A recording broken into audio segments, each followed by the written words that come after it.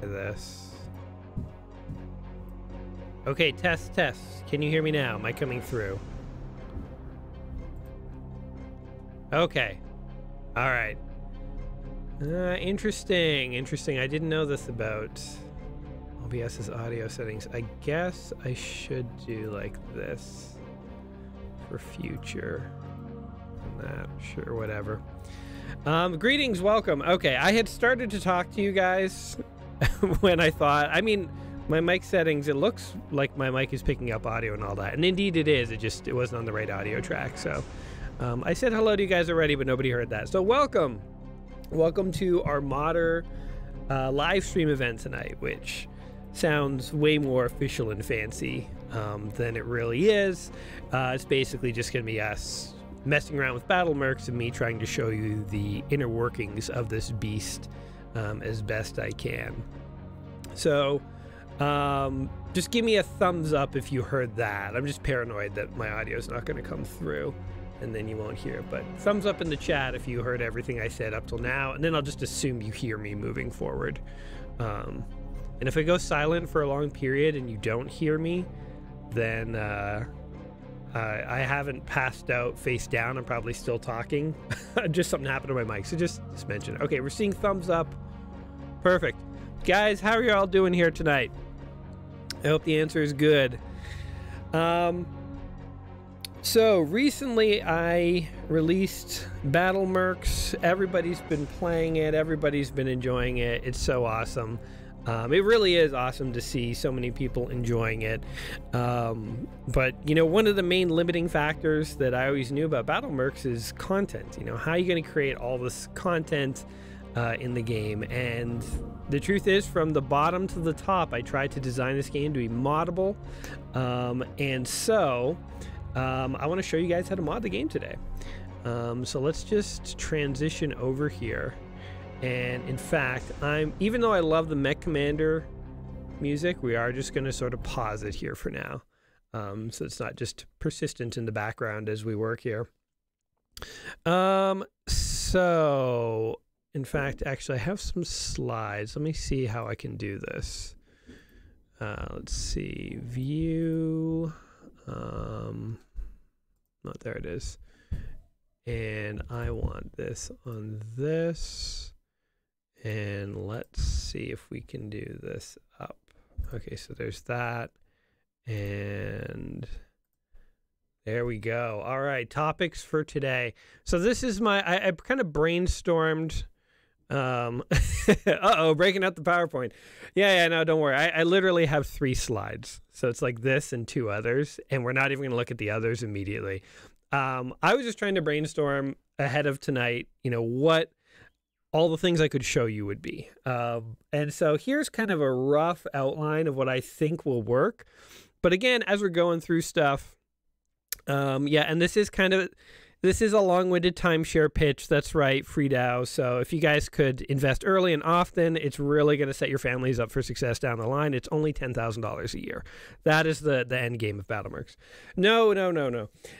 So this is our outline of rough topics. And as we're going through this, if things come up and you think of something you want to ask, feel free to throw it in the chat. And I'll answer as many questions as I can. If your question would require like a really long response and take us really far off topic, I may say try and hang around to the end, or I may say, you know what, join the Discord and I can try and help you there. If you are in the Discord already, we're building up a good knowledge base there. Luckily, people in the Discord have been taking it upon themselves to take information I've been giving them and like start to add it to like FAQs and manuals and stuff. So if you know how to do stuff in the game, contributing to that in the Discord, contributing to the documentation would be great, because I just don't have the time to do it all myself. But it's one little thing you could contribute if you think, oh, I'm not really good with editing maps. Well, if you know a little bit about how they're supposed to be edited, you could contribute just by helping that way. So we'll take a look at tiled and tile sets very briefly. I already have some videos on the Discord on how to make maps, so today won't be a map making day, but we'll just take a look at those real quick. We'll talk a lot more today about triggers, so map triggers, and then how you can use those to make RPG sections. And we have already campaigns and sections in the game that use triggers, so I'll kind of step through some of those, and I can show you guys kind of how that works. We'll touch on graphics, you know, and like how to create custom graphics and stuff. I'll try and show you the file structure and the JSON files behind things like units, factions, and maps. And then in theory, you can pull this all together and make your own campaign, but how do you actually make it so the game detects a new campaign? So we'll talk about that really briefly. And then I think this was just sort of miscellaneous stuff, just sort of tips and good habits and stuff. So there's the first slide. We're done. And nobody's been sucked into an MLM yet, so we're good. So let's see, switch to, back to this. Okay. There we go. I'm using OBS Studios, and I'm using like, I forget what it's called. It's like the preview feature before, and I've never used this before, but I really should. It's actually like really convenient. Oh my God. And I can pin the chat into OBS. Okay, you guys can't see what I'm doing here, but this is like game changing for me. I've always said I want to do more streaming, but it's just never, haven't had the time for it. And it's exciting to have new tools and see like what you can actually do. It's pretty cool streaming. Anyway, that's not the topic of today. Okay, we're not going to jump right into the game immediately. Instead, I want to show you file structures. So let's pull up the resources, and we'll do it this way. Okay, try and make this bigger, and then I'll change the scene so you guys can see. Okay, hold on. What is happening here? View.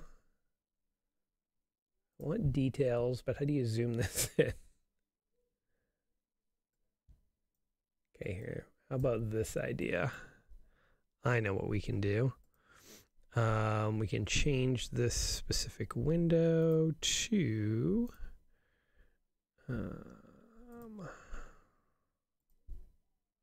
there we go. Okay. How's this? Can people kind of see what we're looking at here in terms of the files? I don't know if it's big enough. No, I'll keep it on this window here. Okay, well, you can take my word for it if you can just sort of broadly see. I guess, actually, maybe I can just change these to large icons. It doesn't matter if it's not in a list. Okay, this is the resources folder of BattleMercs, and if you've just played BattleMercs, you haven't poked around in here too much. This is sort of where all the magic lives. And just to give you an overview of what's in here, you know, each folder basically sort of contains a different kind of data. So, for example, in the anims folder, we have animations, and you can go in and, you know, animations are just right now a series of images in order with a little information about how much time between each frame. And we're not really going to dive into animations very much today. But you can see, you know, there's like a fonts folder, an images folder, which is pretty big. This contains all the images in the game. And we'll talk about image files and JSON data in a minute. But basically the way BattleMercs works is it is a big collection of all this data. And when it comes time to make your own campaigns, there is an actual campaign folder. And as you can see right now, we have Legacy, Mech Warrior, and the CHR, which stands for the Crescent Hawk's Revenge. The way these folders work is that within this folder, you can have your own images and maps, folders, and so on. And if you look in, for instance, the image folder of the Legacy campaign, you'll notice that it has far fewer files than the images folder of the default resources folder. And the default resources folder has all sorts of images that the campaign is actually using. And so just right off the bat, just to sort of, you know, get you thinking in terms of like how this stuff is organized, the way the game works is if you are running the Crescent Hawks campaign, and at a certain point, the game says, okay, pull up Inner Sphere map 3025. You have it in your JSON script or something like that. then what the game will do is first look in the images folder for the specific campaign. And if it can't find the image, it defaults into the image folder for the entire game and looks in there. And there it will find the inner sphere map that it needs to. And so the way you can think about campaigns and making your own mods and all of this is that you can create sort of these add-on versions of the game that if you don't include extra files, it will always revert back to the default files that exist, you know, in this base folder that get used by the career and stuff like that. But if you put anything in one of your campaign's own folders, that will get used first. So if you wanted to have a custom star map for the Crescent Hawks Inception, you could literally take, for instance, the 3025 map if you want. This is just the image, mind you. This wouldn't be all the data. We'll talk about the data in a moment. But you could sort of take this 3025 map, you could throw it into your campaign's image folder, and then you could go and edit this file, and you can make all the changes that you want to it. And the cool thing is that now your campaign will have its own 3025 map that will look different from the general one, but you haven't overwritten the general one. And indeed, your campaign sort of lives by itself, and it's not interfering with anything in the general. So in terms of just thinking about how the files are structured, and if you do go digging into these resource folders, the way to understand them is everything in the base resource folder, this is sort of the common baseline files. If you want your campaign to use custom files, then you just create, for instance, you know, maybe you want to have different texts in the arena. So you could create a texts and arena folder, and rather than having these default text files in the game, you can put that in your you could have your own custom, you know, text descriptions for your campaign. Somebody asked, does that apply to every file? Yes. I think the only files where it's not currently applying is the sounds. And that's just due to the fact that laziness. There's no other good answer. It was just sort of like, you know, a quick thing to add the sounds in at one point, and I just haven't gone back and fixed it. But pretty much every file, it should work that way. And so this is how, you know, if you do go and look in, for instance, you know, the maps folder here, there will be a handful of maps related to Pacifica in the legacy folder. However, there's all sorts of maps that are missing in here. There's no contract maps. There's no, you know, arena maps and Solaris maps. And you may say, how does this campaign know where those maps are? Well, it's easy. If it's trying to read a contract and the contract says, you know, go into the maps folder and get under the contract subfolder, you'll find a map for me. It will first look for that contract subfolder in its map folder. It doesn't find it. It bumps back down to the general resources, goes into maps, looks for the contract folder, looks for the corresponding mission. This is, oh, here's the file. So it sort of tries your campaign first, then it defaults back to the general one. Okay, so that was just something I wanted to kind of cover off the bat so we understood the structure of the file system itself. So since we are looking at maps, let's go ahead and open up a map here and we can look at some maps. So I'm going to change this view here. Let's see. So we want scene transition. There we go. Boom. All right. Now we're just looking at all the maps here. So we can get rid of this for now. Or actually, I guess I could just leave it over here. Okay. So maps, these are all open in a free program called Tiled. If you don't have Tiled, as I say, it's free. So, you know, we can just, let's see here. If you go into if you Google Tiled, you'll get this. And Tiled is actually a pretty cool map editor. I've used it for a couple of things over the years, but I know it's legit used in some real games. It has its own JavaScript stuff, but the game doesn't do anything with that. So really, you know, Tiled here, if you open up an existing map, you'll be able to like edit it right off the bat. And again, I have some decent tutorials online on the Discord showing you how to actually edit maps. But it's as simple as, you know, tiled maps have a series of layers, and on each layer you can draw things. And I've already set up a bunch of, you know, different tile sets. So you can come in, like draw sand if you wanted. And you can just sort of fill in some sand here. And I don't know what else you could do. But yeah, it's as simple as going in like this to make your maps. And there's two special layers, which will be relevant for us today, especially. One is triggers and one is block. Could you make a BattleMercs focused playlist on your channel? Good idea. I will throw that together. And I think the map editing video is unlisted because I made it back when we did the alpha. I'll make that public so people can find it more easily. But anyway, most of these layers deal with, you know, buildings, terrain, mountains, all that stuff. So you can go ahead and make different cool maps here. By the way, you see these buildings that are sort of flashing between like okay and destroyed? Those are actually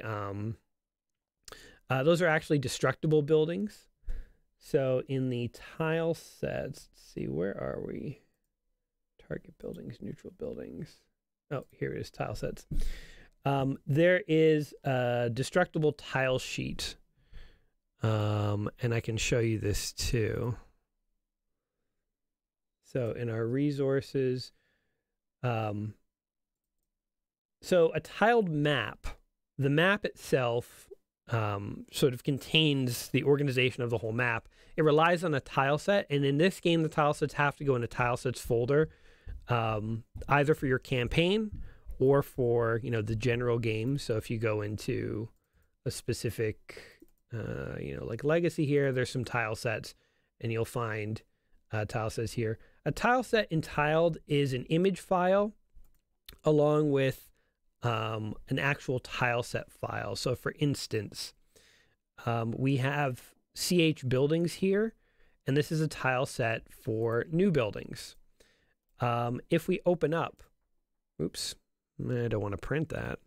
If we open up new buildings, you will see that these are all the, this is the images they're in this image file. And then if we open up CH buildings, you can open this directly in Tiled. You can see here is that sprite sheet, but it's been basically cut up into tiles. And if you do want to get into editing tile sets and stuff, if you right click on any particular tile, you can see these tiles have properties. So for instance, a wall is blocked and jumpable, but it does block your vision. Vision 255 is it's you know, blocking vision by a lot. If we go into CH terrain, this is all the terrain that's in the game. If you, for instance, look at forest, it has a 50% chance of lighting on fire. That's the flammable property. This is light forest, so it reduces speed to 75% of your ideal speed. It decreases your to hit chance, so your chance of being hit if you're standing on this tile, and it adds 1 to your vision. In the sense, your vision blocking calculation. So the way the game works, when it's calculating line of sight between two units, if there's more than, I think it's like 3 or 4 vision points between them, then they can't see each other.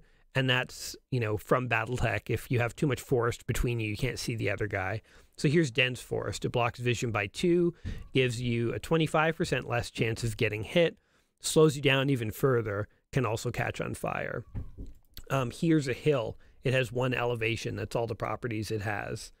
Here's a mountain. It's blocked, and it blocks your vision too. So vision 255 basically guarantees that you can't see through it, because again, a vision score of about 3 or 4, and then you can't see the other guy.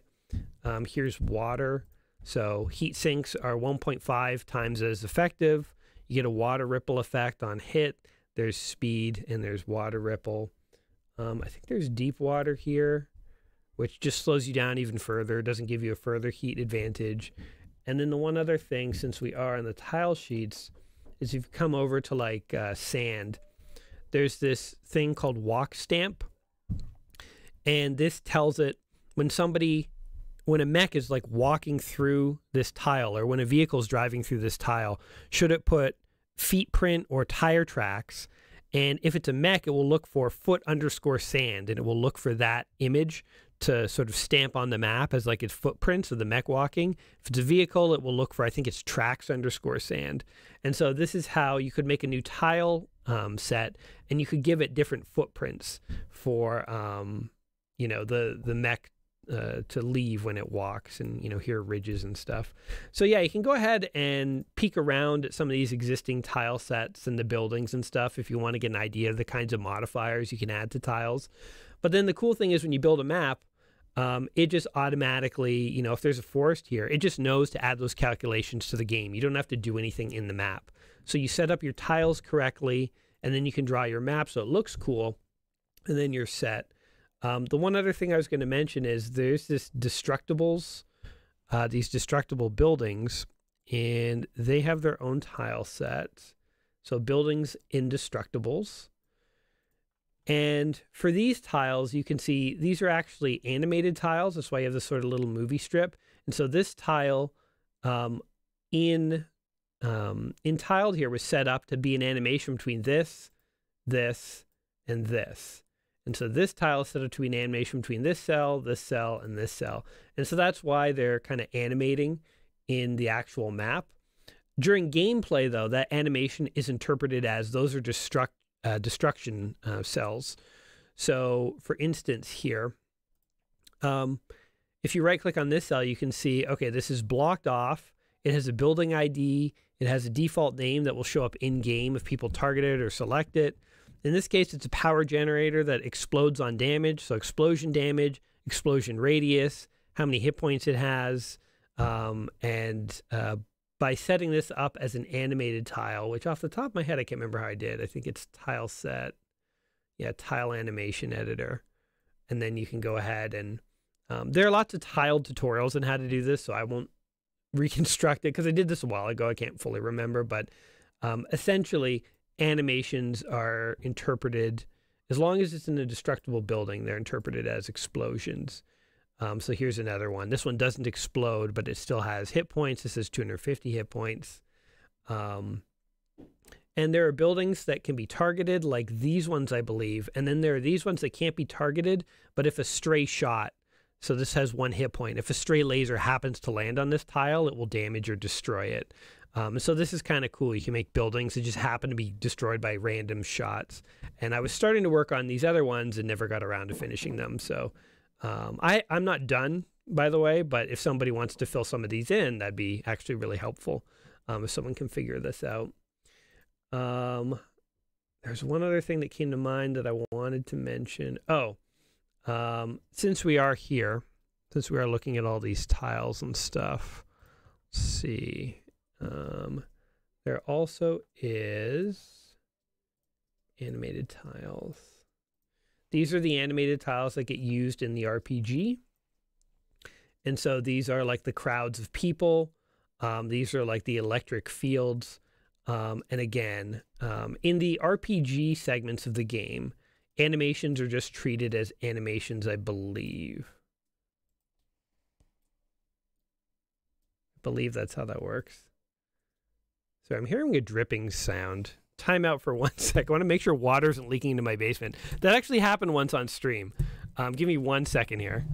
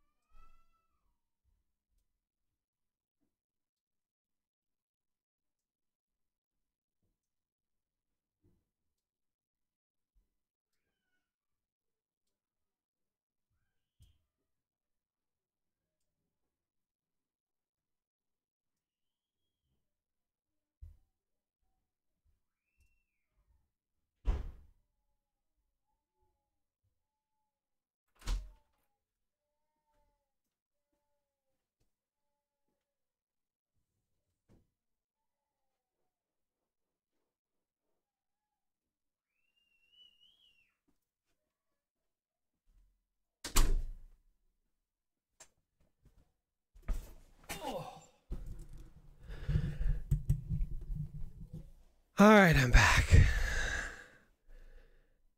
And there was some water. I'll deal with it after. Of course, it happens when you're streaming. Let me catch up on the chat here. Let's see. People were asking a few things. Is it easy to add custom properties to different tiles? Yes. Hopefully as easy as you just saw. You can just click on the items and add them. You go over all the heat sinks efficiency for terrain types. I think it's literally just the water tiles increase your efficiency. One other thing you can do is on any given map, I should mention this, it's actually good.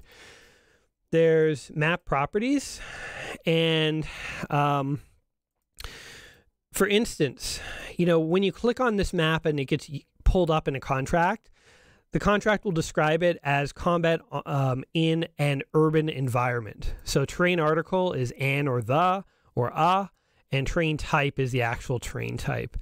And then loading image is just, you know, should you show a city or a beach? If you don't specify anything, it'll just have a random loading image. But yeah, so this is how you would specify if there's any map-wide properties. So if we actually were to go in to, let's see, let's find an ice map. So under contracts, deathmatch, and we go into Arctic. You can see heat sinks 2.0. This means in this Arctic terrain, heat sinks are twice as effective. Similarly, if we go into like a desert map, there's a heat sinks 0.75. Heat sinks are 75% effective. So you can have some map-wide properties if you want. I know it does. I know heat sinks is tracked as a map-wide. I don't know if there's other properties that would get tracked as map-wide. Heat is the most obvious one. I mean, maybe something like vision if you had like a dusty planet or something, but I don't think I've set any of that up. So I can't say for certain if they will get tracked properly, but heat for sure will at the map level. Can you go over all the heat sink efficiencies? Did that. Okay. Now, we had been talking about, let's see. Okay, I don't know if there's anything else to really mention here. You know, in the map making tutorial, I do mention that just due to sort of a workaround, you do have to add a blocked layer on the very top. And I usually make it semi-transparent. It doesn't matter what tile you put here. I just happen to put red tiles so they're visible, but you could draw anything. And the blocked tile is interpreted as sort of like no movement zones. And essentially this is done so that the user interface doesn't get in the way of, so units can't move into areas that you can't see on the map. So anyway, that's a technicality, but make sure you have the blocked area if you're going to make your own maps. But then the important thing that we're going to expand on today are map triggers. So map triggers are, you know, essential to how maps work in this game. So you can see this is a defense mission, and there's a trigger here that says defense target. That's how this building gets selected as the defense target on a defense map. We have a few other triggers marked turret spawn. These indicate where turrets can spawn on the map, and you'll see when we look at actual mission JSON files, they look for these specific triggers, and that they're passed along as where to put certain units. We have player spawn, which are where the player will spawn, and then we have enemy spawn, and we have evac zones. So on defense maps, there's a handful of different triggers that are essential. If these triggers aren't here, a map won't work. It'll crash. Well, depending on which trigger is missing. But essentially, if you want to have a map, you have to have the right triggers. Case in point, on some of the convoy maps, the convoy is headed to a place called Convoy Evac. And I created a few maps a while ago, and I labeled those sites evac zones. And some people mentioned that there was a convoy mission where when it starts up, the convoy doesn't go anywhere. They just sit there, and there's no way to end the mission. It's because the game trigger said send the convoy to the convoy evac, but there was no convoy evac, so the convoy didn't do anything. And so you can get those kinds of glitches if you get into map making and you have the wrong triggers in there. So triggers are just entiled an object layer, and then once you have an object layer, you come in here, you draw a square, and you give it a name. So this is player spawn. You can have triggers that have the same name, so you'll see a bunch of turret spawns and player spawns. When you have triggers with the same names, they usually get decided randomly by the game. So for instance, you know, there's enemy spawns all around the edge of the map. When the computer is told spawn an enemy unit at enemy spawn, it will see that there are 9 options and it will pick one. So this allows you to sort of have randomness in your maps. But they're nothing more than just simple objects, and you don't have to line them with the grid or anything. It'll figure out where it needs to be. So you don't have to be super specific or anything, but you just draw things the way you want them, give them a name, and then they get added into the map trigger database when the map is loaded. Okay.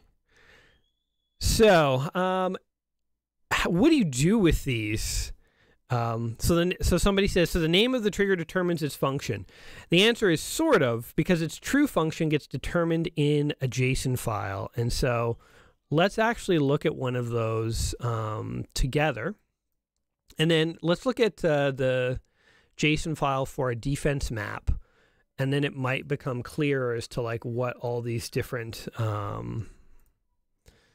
things are for. So the maps folder for your contracts contains, you know, different kinds of contracts and then a list of maps. And then if you go into the scripts folder, there's all sorts of different scripts. We'll talk about this more, but for now, let's focus on in the contracts folder. These are all the different contracts that exist in the game. And so we want to grab a defense one. You can see there's different kinds of defense missions. Let's see, they end around here. So you have assault missions, heavy, light, medium, 1 wave, 2 wave, 3 wave. So let's grab an assault 3 wave. And we'll take a look at what's going on in this file. And, oh good, I can't zoom in here for you guys. So this game uses JSON files a lot. Almost every data file is either a JSON file or a text file or a PNG, but there's way more JSON files than anything else. You can use any text editor for editing JSON files. When I actually do my coding and stuff, I use, Visual Studio Code here. So this is what I use a lot. I quite like it. I love the fact that it color codes things. And in fact, we may look at some JSON files in this, but this is another program called Genie. This one's okay, but truthfully, I'd recommend some others. The one thing about Genie is if you're like missing a comma or something, and so your JSON file is technically invalid, it won't warn you, but Visual Studio does, so that's a good thing. People might have some other recommendations, and if so, you could drop them in the comments or the chat right now, and people might be able to grab something. But yeah, something with error detection is usually better. I like Visual Studio's code. And I think it's free. I'm pretty sure it's free. I mean, I didn't pay for it, so I hope it's free. Okay, so what is going on in this JSON file?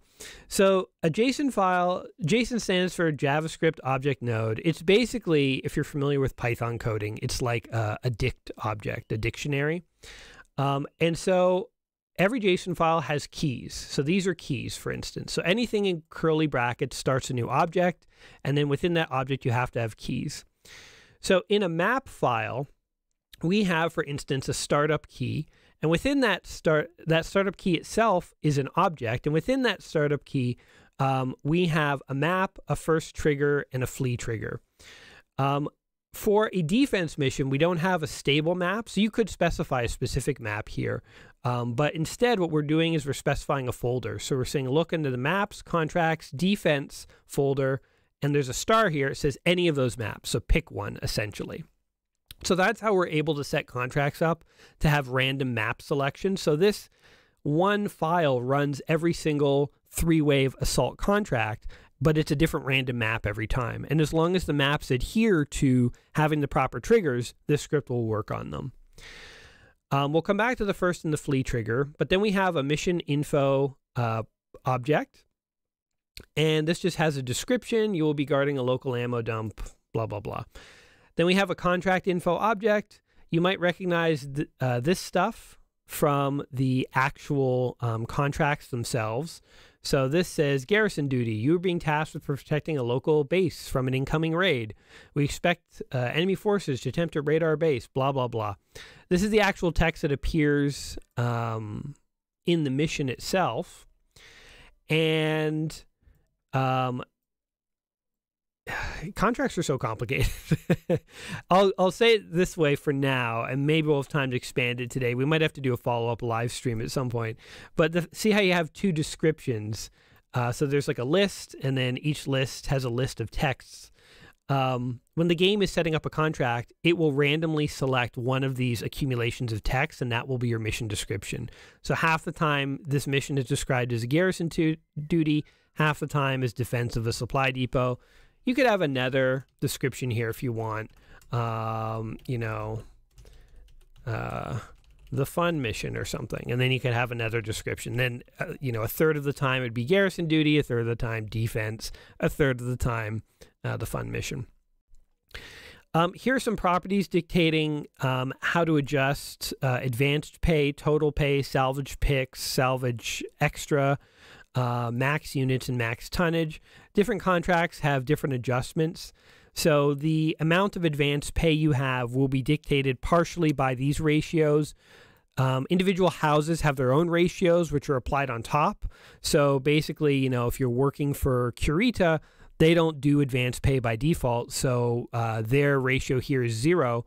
So whatever the advanced pay is calculated out for this contract, it's then halved by this one, by the contract specific adjustment, but then the Curita specific adjustment drops it to 0.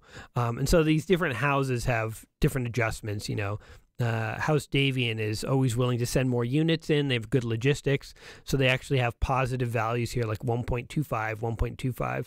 So the max units will be increased to 1.25. And then again, by House Davian, 1.25 again. So you can make contracts and try and adjust their difficulty by adjusting how much the contracts get adjusted in terms of their pay. The next property is forces, and this is where some of those triggers start to come in. So forces have a bunch of different properties. You know, we can go through some of them today, but, you know, one thing I'm going to say over and over is that I'll kind of give you the guide and telling you where to look at and how to interpret these JSON files generally. But in terms of all the details, what I would suggest is if you dig around in some files that exist, you can get ideas of what they can do, what different properties you can play with are, because there's too many for me to go through them all today. But a force has a name, so this is a player force. It has a faction, so these are the player units. And factions, by the way, are also a key that you have to have in here. And so here are, here's the player units. So in this force, the faction was player units. So down here, you have to have a player units force. This is marked as the player. So that's how the player can control these units. And this player has allies, the turrets force. So, sorry, the turrets faction. Here's the turrets faction. The swap colors makes these units change color to the employing house. So that's how these units are swapped. That's why turrets are colored according to the house that hired you. They have allies, the player units, and they are also always visible. So if you don't do that, then if you walk away from the turrets, they go invisible because you lose line of sight. Then we have enemies and so on. So you can create different factions that are allied with one another in different ways. You can also have multiple forces that use the same faction. So here we just have enemies. It's just a faction. They have no allies. By default, factions are hostile to each other unless you make them allies. And you'll see here, you know, there's a whole bunch of different enemy forces. Wave 1, Assault 2, Wave 1, Assault 3, Wave 1, Raid 1. They're all just enemy factioned, meaning they all fall under the same banner of ownership, but they're different forces themselves. Okay, so the player force is the simplest one.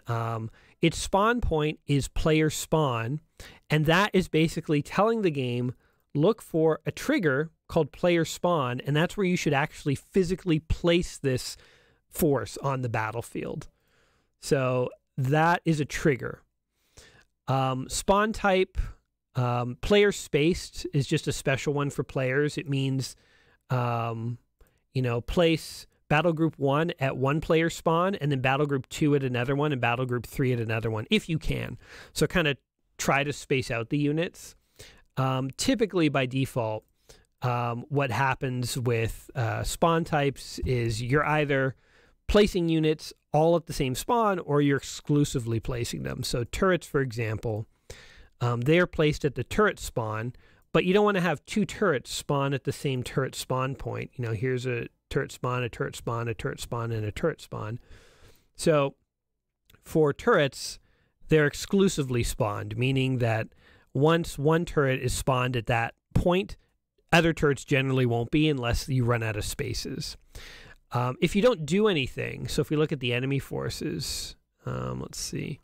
So they spawn at the enemy spawn, and then there is no extra flag. So we don't say exclusive or player spaced. This just means spawn at an enemy spawn, and don't worry if other enemies have spawned there or other enemies will spawn there. Just randomly pick one. If you happen to overlap, who cares?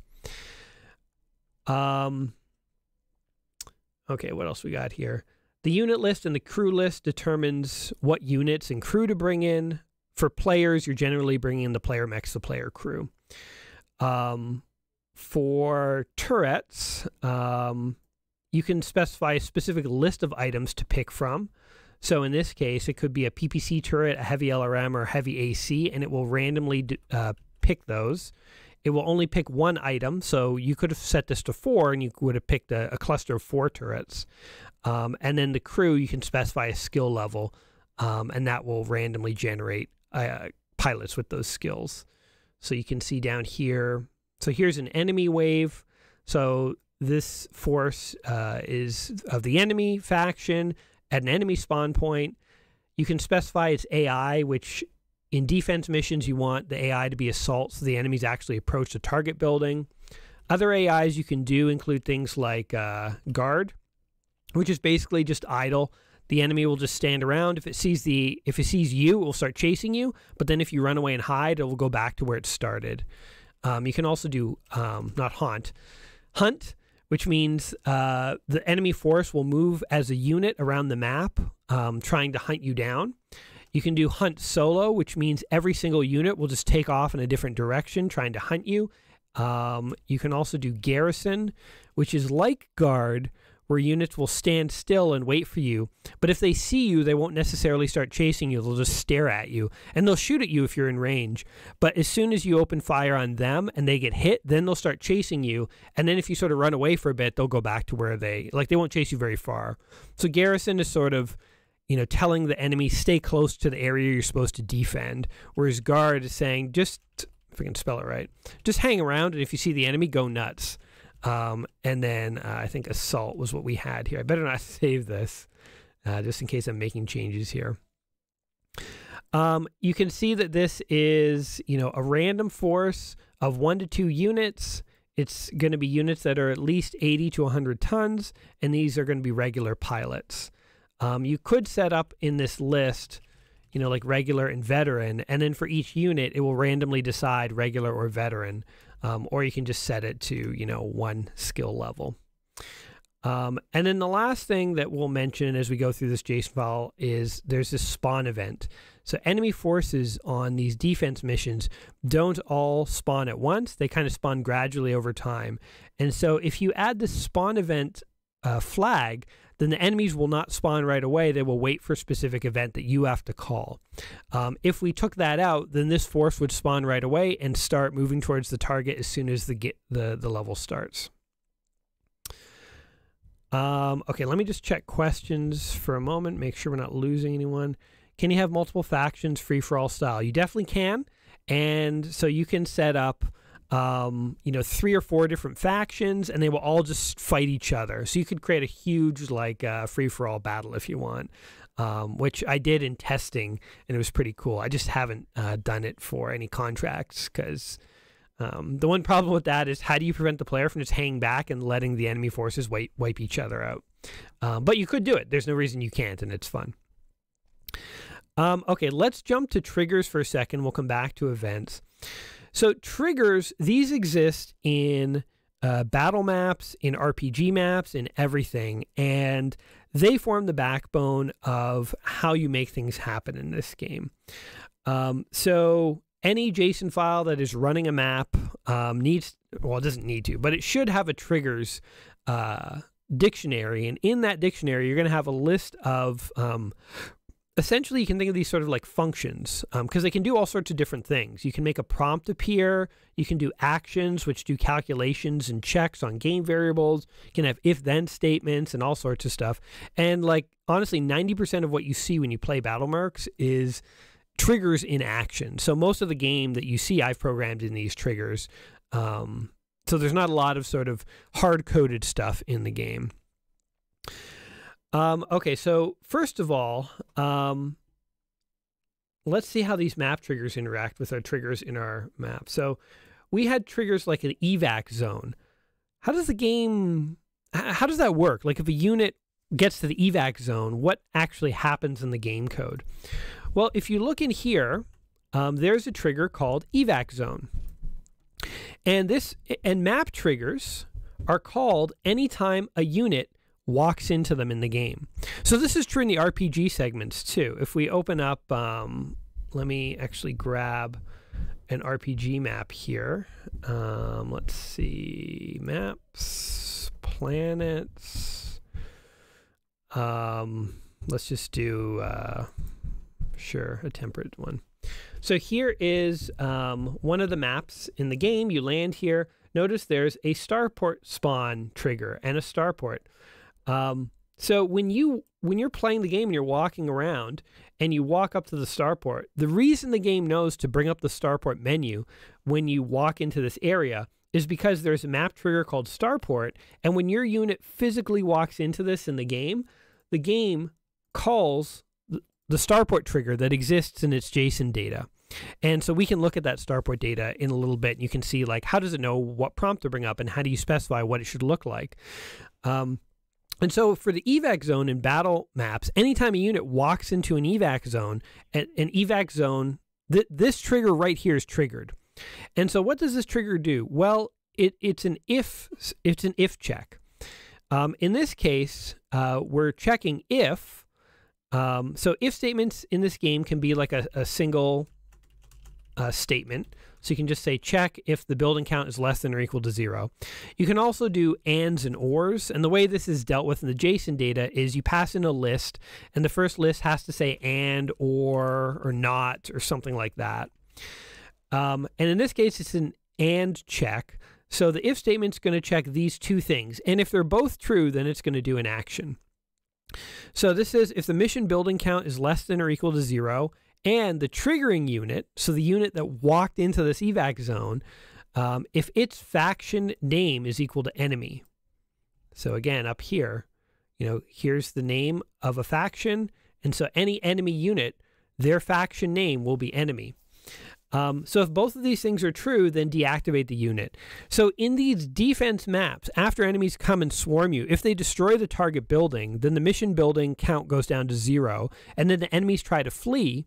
And so when both of those things are true, it's an enemy that's in the evac zone and the building has been destroyed, then when the enemy gets there, you can deactivate them, which means take them off the map. So that's how enemies are fleeing in the defense missions. So here's the action, deactivate the unit. The way this game works with actions is that every action typically has some arguments or args that are passed along. And sometimes they're just a string, but sometimes it's an object that has other properties. So in this case, to deactivate a unit, you have to say which unit type you're deactivating, and you have to say what kind of deactivation is this. Is it a flee? Is it destruction? Something like that. So in this case, the unit is fleeing. Yeah, somebody says, is this being recorded? It definitely is. I know this is a lot. You might have to go back and watch this multiple times. So I'm going to record this, upload it. You can watch it to your heart's content. Because, yeah, a one-time live stream event doesn't work for passing on info. Because I know this will take some time for you guys to wrap your heads around. Okay, so that's the evac zone. And really, in these defense missions, the evac zone is the only trigger itself that is, where were we? It's the only trigger itself that is going to modify anything. What did I change here? Hold on, edit, undo. Okay, I'm just going to close this map. I really don't want to mess up my maps through showing you guys what we're doing. Anyway, yeah, so in the battle, those triggers are the only triggers that do anything. We'll look at an RPG map next just to give you more ideas on how those work. But the other big thing besides triggers that exist are events. So events are basically triggers that happen when something happens. So is there an API doc for all the actions? What are the valid actions? There is not an existing doc at the moment, and that's one of the things, again, that I unfortunately don't have time to write on out because it would take hours and hours, but I want to try and show you guys as many actions as I can in the scripts and show you how to read the scripts, and then hopefully you can go in and see all sorts of other actions, and hopefully people can add these to our growing manual on the Discord. And I can certainly weigh in and try and add some stuff, but there's not, unfortunately, a single unified spot where I was adding this. Hindsight's 2020, should have been doing it the whole time. Okay, so events are things that happen. So for a typical, the most common events are things like time has passed, or a unit has fled, a unit is destroyed. So these are special triggers that get called by the game's engine when certain things happen. So time is something that gets called once a second. And you can, there's a game variable called time that gets updated every time the time thing is called. So you can just check to see, is time greater than 5? If so, then do an action. In this case, we're going to call another trigger called wave 1. So trigger is an action you can call, and it will just call another trigger, and you just tell it which trigger to call. This clear when just means that once this has been dealt with, erase it so that it doesn't keep getting called over and over and over again. So you don't just keep calling wave 1 every time time is greater than 5, because after 5 seconds, it'll call once. You don't want it to call repeatedly. So this is how the game sort of doles out the enemy forces. There's wave 1, 2, and 3. And so these are triggers that are getting called at certain intervals over time. There's other actions like a unit has fled, a unit is destroyed, unit damaged is another one. So when a unit is damaged, you can check to see, check properties of it and do certain triggers if you want. So unit fled. If enemy count is less than 0, then trigger defense failed. So that just means if all the enemies get away, then call the trigger that will end the map. If a unit is destroyed, if the player count is less than 0, then that pretty much was the last player unit. Then call the trigger mission failed.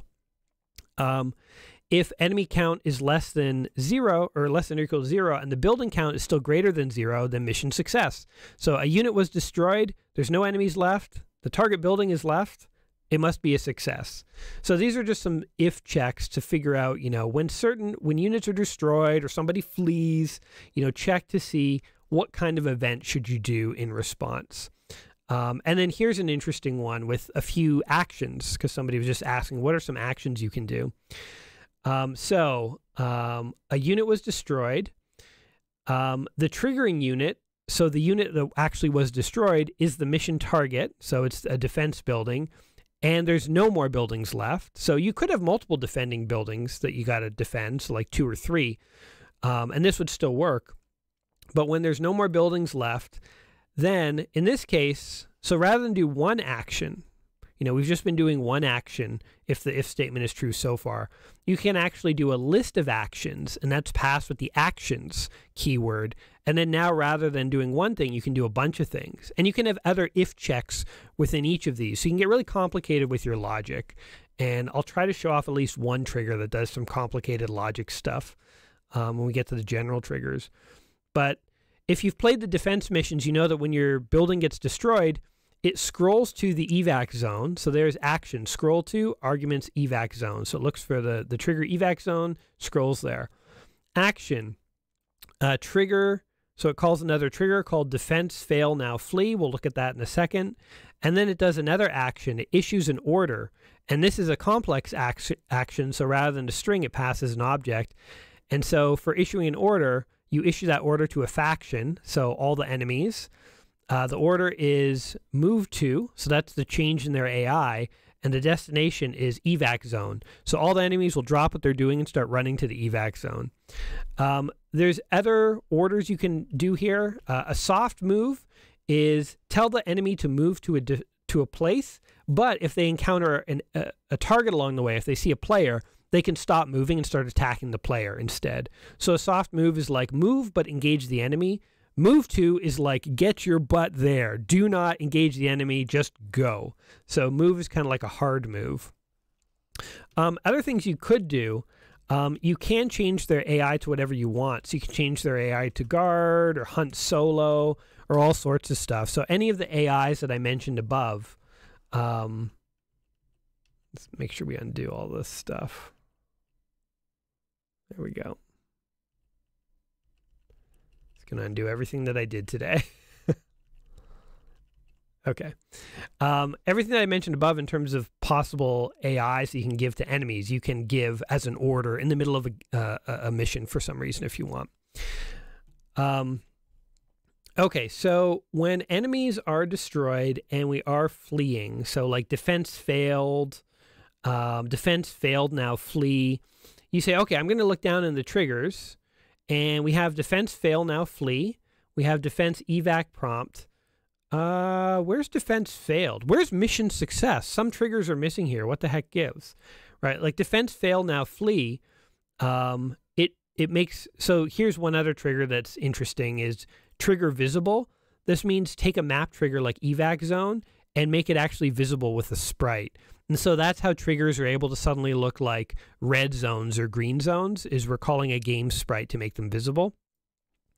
And then we have defense evacs prompt. So here's another trigger that will get called. Action, trigger, defense evac prompt. So it will literally call this trigger next. And this trigger is more than just actions. Now we have a prompt. So this is a type, a prompt. You can have a prompt or a sub-prompt. We'll cover them. We talk more about the RPG stuff.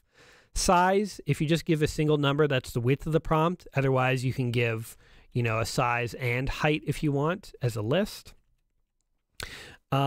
Here's the text that gets shown. The target building collapses. The evac zones have been marked on the map. Enemy forces are now fleeing. And then you have some options. In this case, one option. It says OK. And when you click OK, it does an action. Scrolls to the player group. So basically, you've scrolled to the evac zone to show this message. When you click OK, it will scroll back to the player. So even options in prompts can have actions. And they can have if statements and stuff as well. But okay, so some triggers seem to be missing. We had up here, you know, mission success. Where the heck is mission success? It's not here, right? Well, there's one other thing you can do in these JSONs. And actually, I guess it's included automatically. But I'll show you a map where it's not automatic. Let's see here. Scripts. Actually, sorry, maps, where we want it. Planets. So let's grab an RPG one. Here's the include keyword, and you can actually include other scripts in your script. And so basically what would happen is this script will get read in, and any triggers it has will get added to this current script. And for battle maps, I guess I made it automatic so you didn't have to add it every time. But there is a script called general mission triggers. Scripts. Where did I put it? Not there. Missions. General mission triggers. And mission success. So, you know, this assault map here, it's including the triggers it needs specifically, but it also calls on some general triggers. So like, for instance, mission success and defense failed. these general mission triggers get loaded into every single mission, and you can use them. So mission success will bring up a prompt where you can't press escape and get away from it.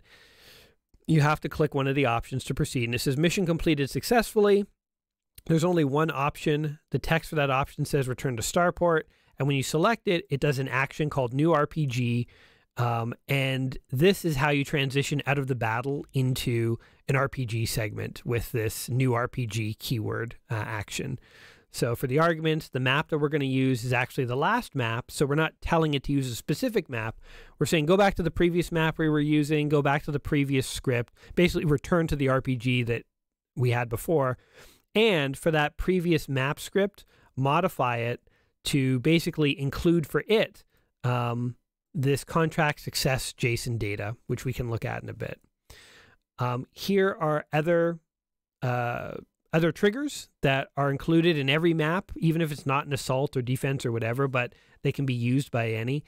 So assault success, success but died, diversion, killed enemy. So a lot of these are prompts that will say certain things. So you can dig into this general mission trigger stuff if you want to see, the convoy ones are particularly interesting because they set up a number of variables and they issue some orders and stuff. Convoys are set to move at a specific speed, so there's even a trigger for modifying unit stat. So modify unit stat, modify the stat of speed, and set it to 4 so that all units move at a constant pace and things like that. Just trying to see if there's anything else specific in here. Yeah, and so if you fail at, you have a half success in the intercept missions, it can actually go in and modify your reimbursements from your contract and stuff like that. So digging around in this JSON file will give you some ideas of some of the things you can do. A lot of these general mission triggers just sort of check enemy counts. If there's a success or failure, they'll move you back to the RPG in a different way. Okay.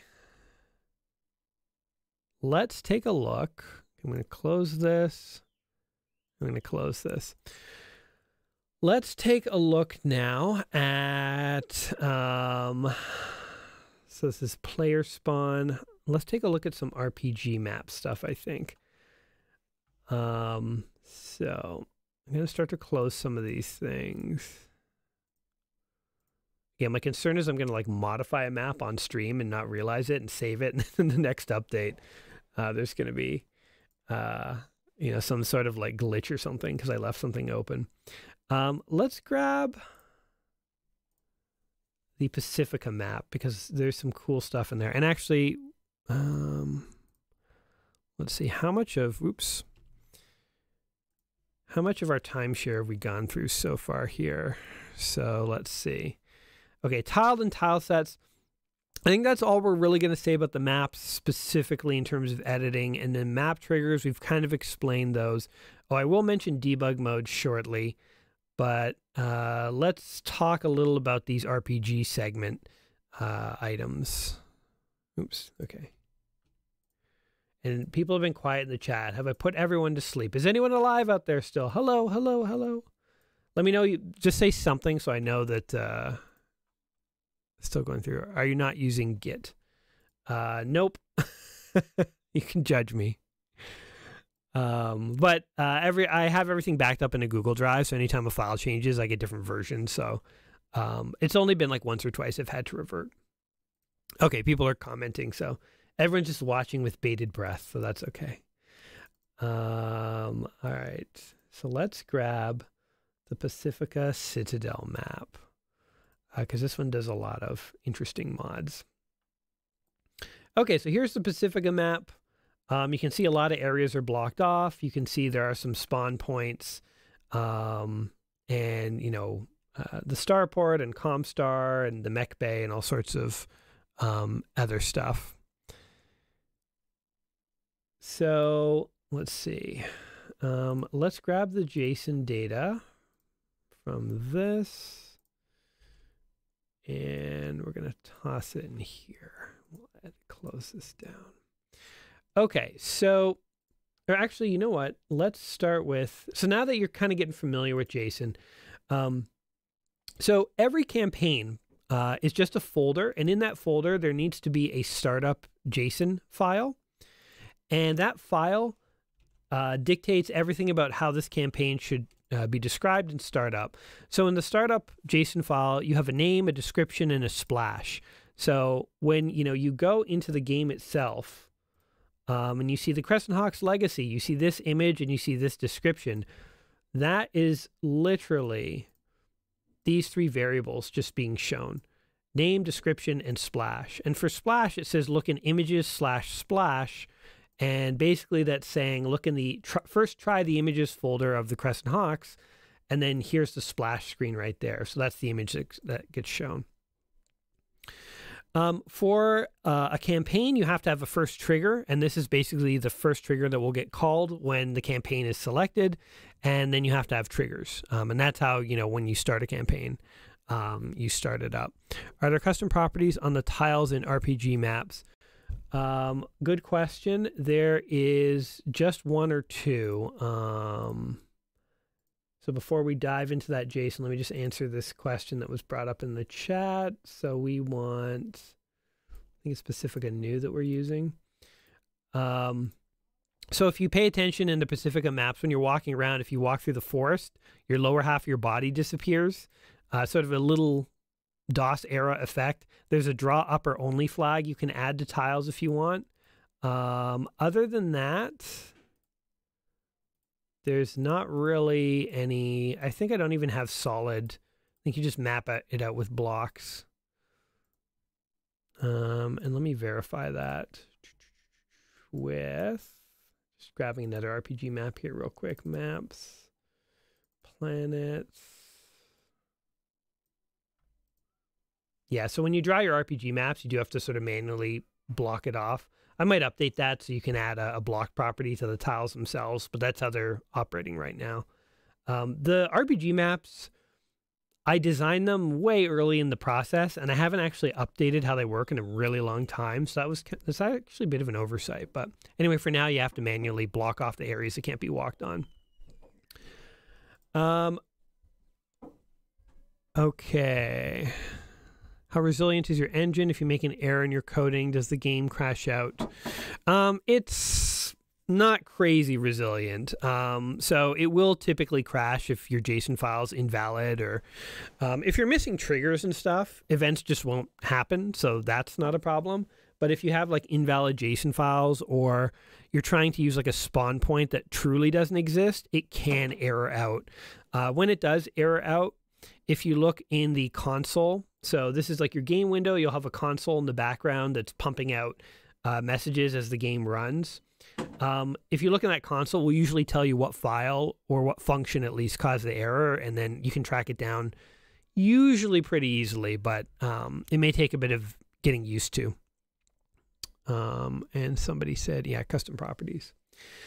Okay, so in the triggers, so the first trigger for this campaign is startup.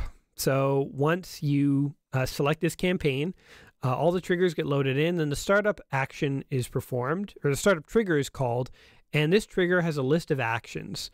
So first, it sets up a number of base files that the game needs. So these are basically like the battle unit selection file. So this is a JSON file that describes when you click a unit in battle, what does that lower bar across the screen look like?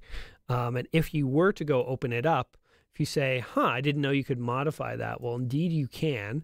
So if you look in the scripts, frames, then we'll have battle unit selection. So battle unit selection, oops, drag it in. So this is, some of these, battle unit selection and battle unit setup screens are the most complex kinds of prompts you can make in the game. So if you do want to like go and like see an example of something that's doing a lot, you can go in here. But for instance, this positions itself on the screen, so 560 pixels down. So this is the bar that runs along the bottom of the screen. And then within this frame, or within this prompt, there's a whole bunch of different frames. And so each frame has a different position, and some have borders and some don't. They have different sizes and background colors. They show different texts. And so for instance, rather, you could show a text like, my mech. Oops. And then this would literally show the text my mech on the screen. But if you want to show a game variable, you can just include that in squirrely brackets. And then this will actually pull the game engine and try and pull, in this case, the selected unit's name. And you can see selected unit is going to show up a lot in this, because when you select a unit, all the info on the bottom needs to be reflective of the unit you've got selected. So there's an internal game variable called selected unit that you have access to, and you can get the pilot's call sign, the pilot's experience description. Are they veteran? Are they green? You can get the pilot's health, and then you start to get into the unit. Is it overheated? If so, draw this. Draw this if it's not overheated, draw, this if it. So if the selected unit has a jump time greater than 0, meaning it has jump jets, then draw a jump jet button. And the jump jet button will have properties like modify this variable based on its activity. And so, again, we don't have enough time today to dive into all of this, but going in and kind of looking at what these things are doing. If you have played the game and sort of understand what you see there and what you can do, you can go and see, oh, there's buttons and you can assign a button a variable. There's sliders that display armor and internal, and you can set a value and a maximum and number of segments, so number of like dash segments and stuff. You can specify different colors and all sorts of stuff. You can grab, unit weapons. So grab the unit weapon for the selected unit, weapon 8, weapon 9, weapon 7, weapon 6. These are the buttons that you can click to like make the weapon active or inactive. So if you make a custom campaign and you want the unit selection to look totally different, you want it to be on the left side of the screen and all sorts of different buttons and stuff in different orders, you can totally do that. It's just all done with JSON files. It just takes a while to write the file. Battle enemy selection. This is what happens when you select an enemy. What do you see? The battle status bar. This is in the default game, it's the bar on the left side of the screen. RPG status, that's the bar along the very top of the screen that shows you what planet you're on, what year it is, how much money you have.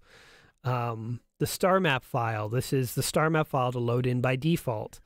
In terms of, so this is in the data and then star map 3025 file. So if you come in here, you'll have different star map files. If we load in 3025, this is a JSON file, right? So get really comfortable with JSON files if you want to like make your own stuff in this game. But the star map specifies like what kind of contracts there are, what kind of factions exist, what planets there are, what the planet's name is, what kind of icons they use, what kind of contract template they should be referring to. And you had contract templates up here, which specify, what kind of enemies you're going against, what are their skills, how much pay, how much salvage, which actual contract files to pull from for this kind of contract. So for a periphery easy mission, you're not going to see any assault missions in here.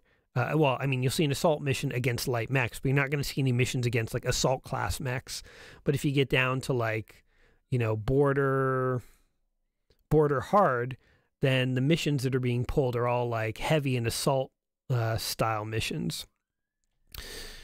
So the planet file will dictate what kind of planets are available. The star map file, I guess I should say. And, when a planet is selected for travel, it has an action. And the action is start a new RPG on this planet with this JSON file.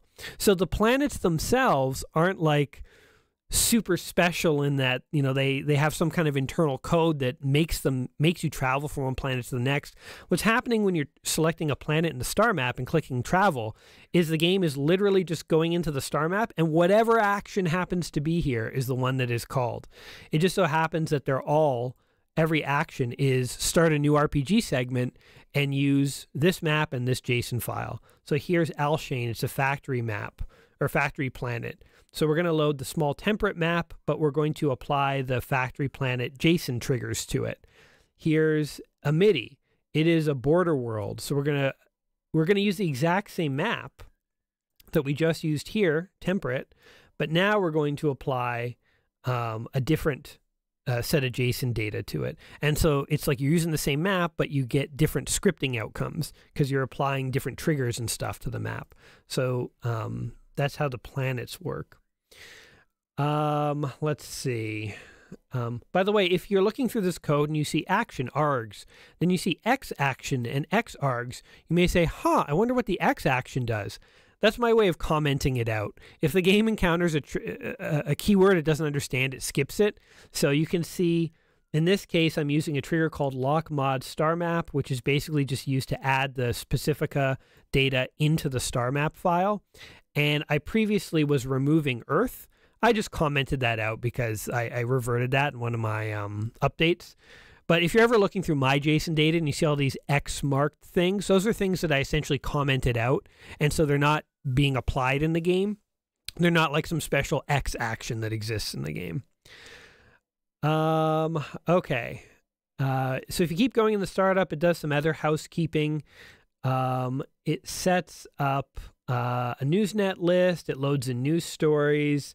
It creates, it sets the current planet to Pacifica. It sets money to 0, owed money to 0, meaning you don't start in debt.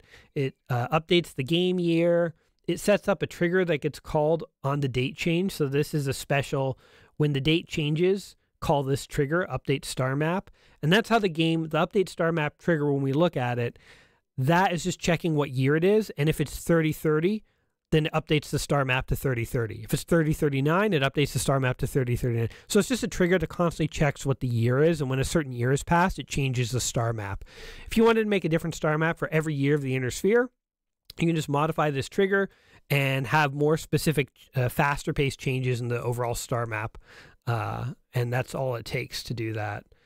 It then creates a player crew, a player mechs list. It adds Jason Youngblood to the player crew list. So this is a very specific trigger with a lot of details because we're adding, a very specific unit that we're making up.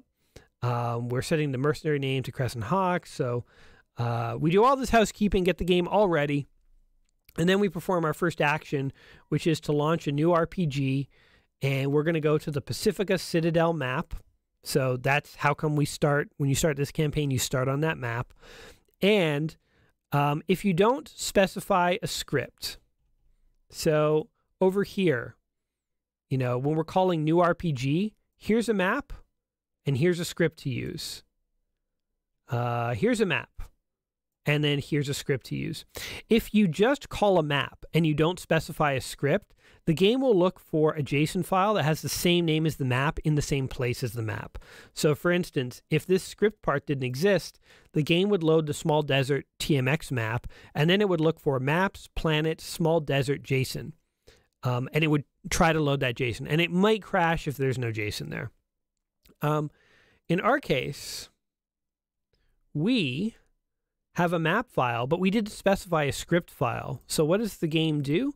Well, it says, okay, well, I know that I need to go into the maps folder and I should find a Pacifica Citadel.json file. And that's right here.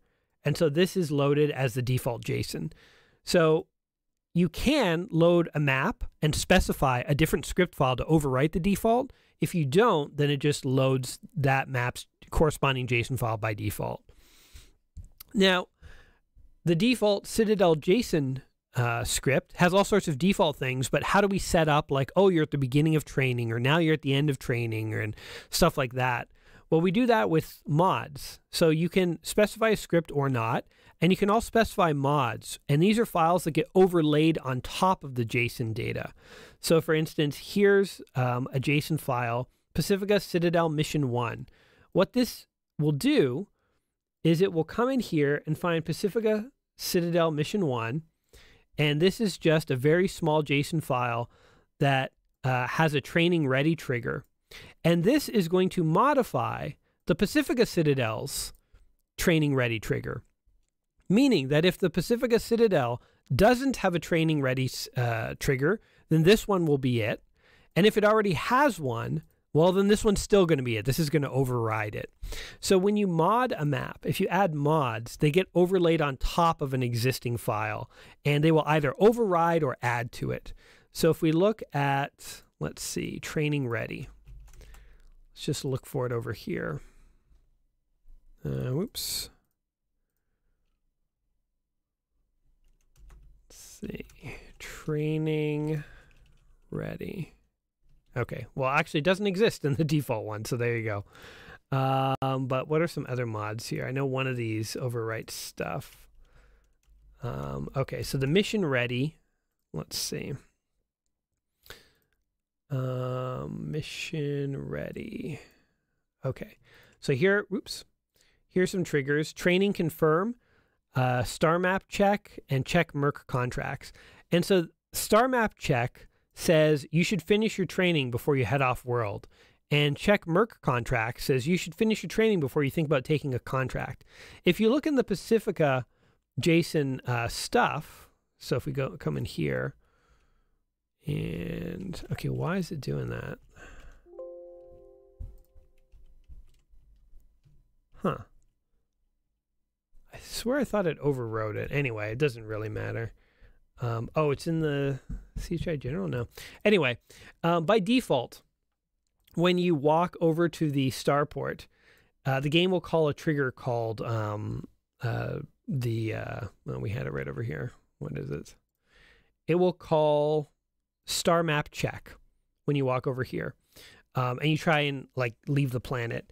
And by default, star map check is going to bring up the star map and let you choose a planet to leave and go wherever you want.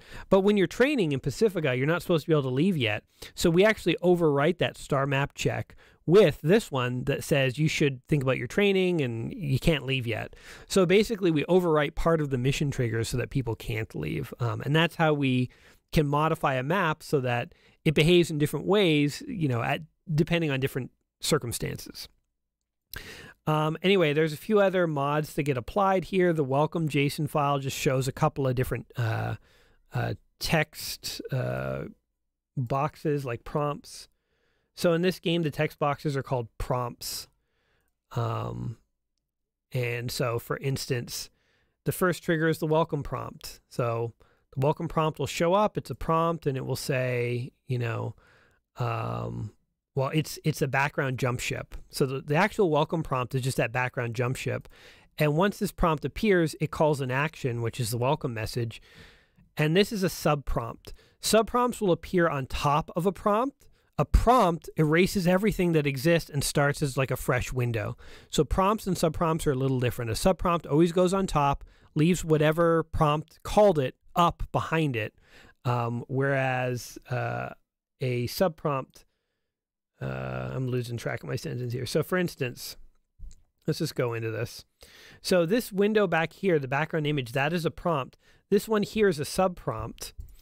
And that's our welcome message. And when we click OK, what's going to happen is all the sub-prompts are going to close, and then the tutorial question will come up. And this is a sub-prompt. So watch what happens when we click OK. All the sub-prompts will close, which is just this, but not the image behind, because the image is a prompt. So I click OK. Now I get a sub-prompt, and I can skip this.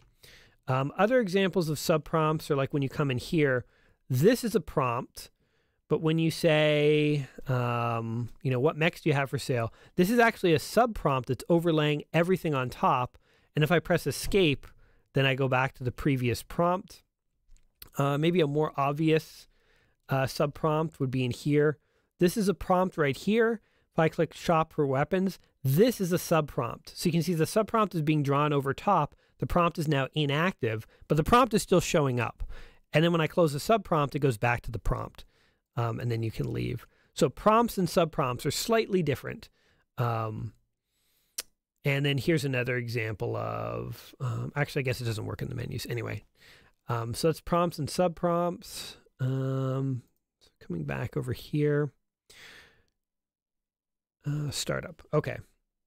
So anyway, we call a new RPG, Pacifica Citadel map. Pacifica Citadel JSON is going to get called. All these mods are going to be applied over top.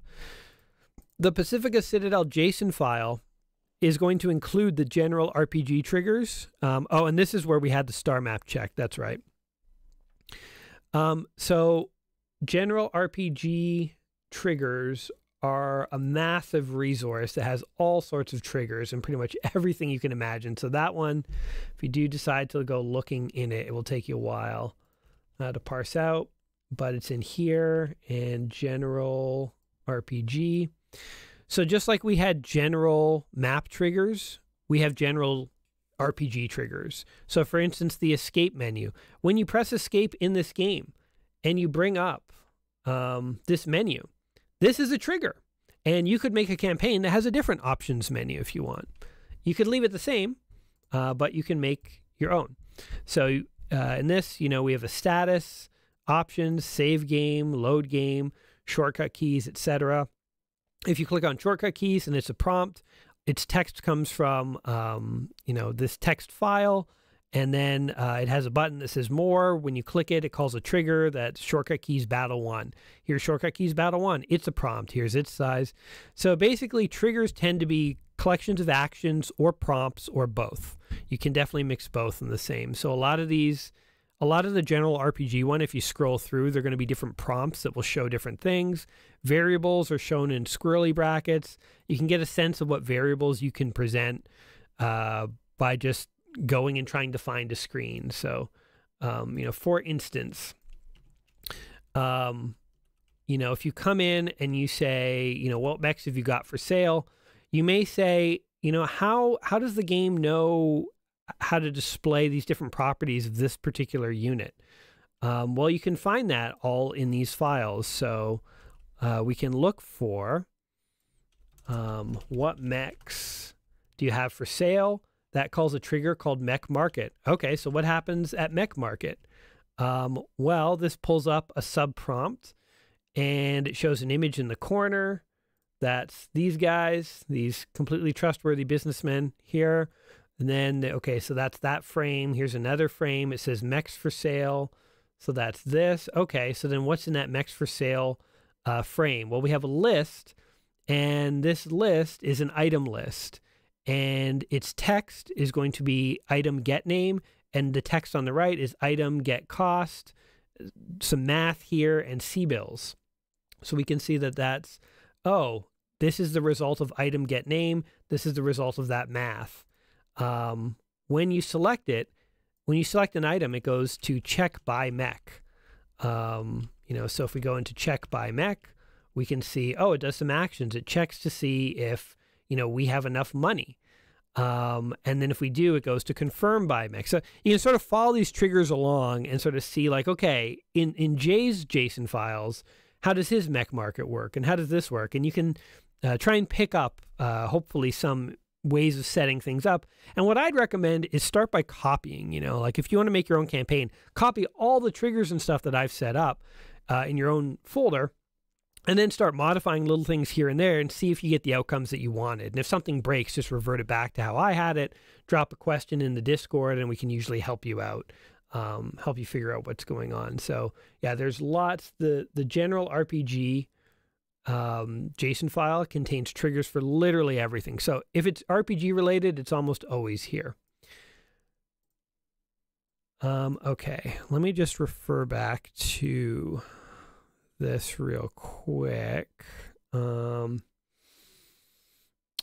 Okay, so let me talk a little about this heist thing and then debug. I mean, we've kind of talked about this stuff already. We're not necessarily going in a particular order. But, okay, let's bring up, where's my Pacifica stuff? Pacifica Citadel. Okay, what else happens in these maps, these RPG map JSON files? You need a player spawn. So we need to know where to spawn the player. Number of NPCs. This is a number of sort of people just walking around the starport. I found you don't want to make this too huge or the game lags because there's too much constant pathfinding checks going on. I might try and fix that in future because it's just an inefficiency problem, but it's not essential, so it's been low on my to-do list. Refresh trigger is what this map should call every time it's reloaded.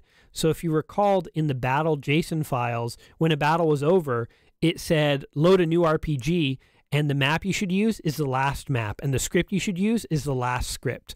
Well, when that script comes up, it calls a refresh trigger because it says, okay, I'm not being loaded for the first time, so it's not a startup script, but it's a refresh script, so I need to refresh a few things. So this is just a trigger that you will find below in the triggers section. So here's the startup, and it's just some actions. Again, actions X, that means I commented it out, so those aren't being performed. Instead, these are being performed. So it's just setting some buy ratios, sell ratios, so I can control prices on planets, wager limits. Okay. A few other things that happen at the beginning of an RPG map. RPG maps sort of front load a lot of their data so that they kind of like preload a lot of things they need. So for instance, the list of mechs for sale is a list that gets generated once a map is loaded initially. So here's our for sale list. And we're generating a unit list. And special house means draw from prevalent mechs in a specific faction. So for instance, so if I am on a Steiner world, then I should draw mechs that Steiner would use. And that means 50% of the time, I'm just going to draw a generally available mech. And 50% of the time, I will draw a mech that is listed as prevalent for the Steiner faction. So if I pop over real quick to the data units, 3025 IS prevalent Steiner. Oh, there's a text file here, and it tells me that these are prevalent Steiner mechs. So 50% of the time, one of these mechs will get selected.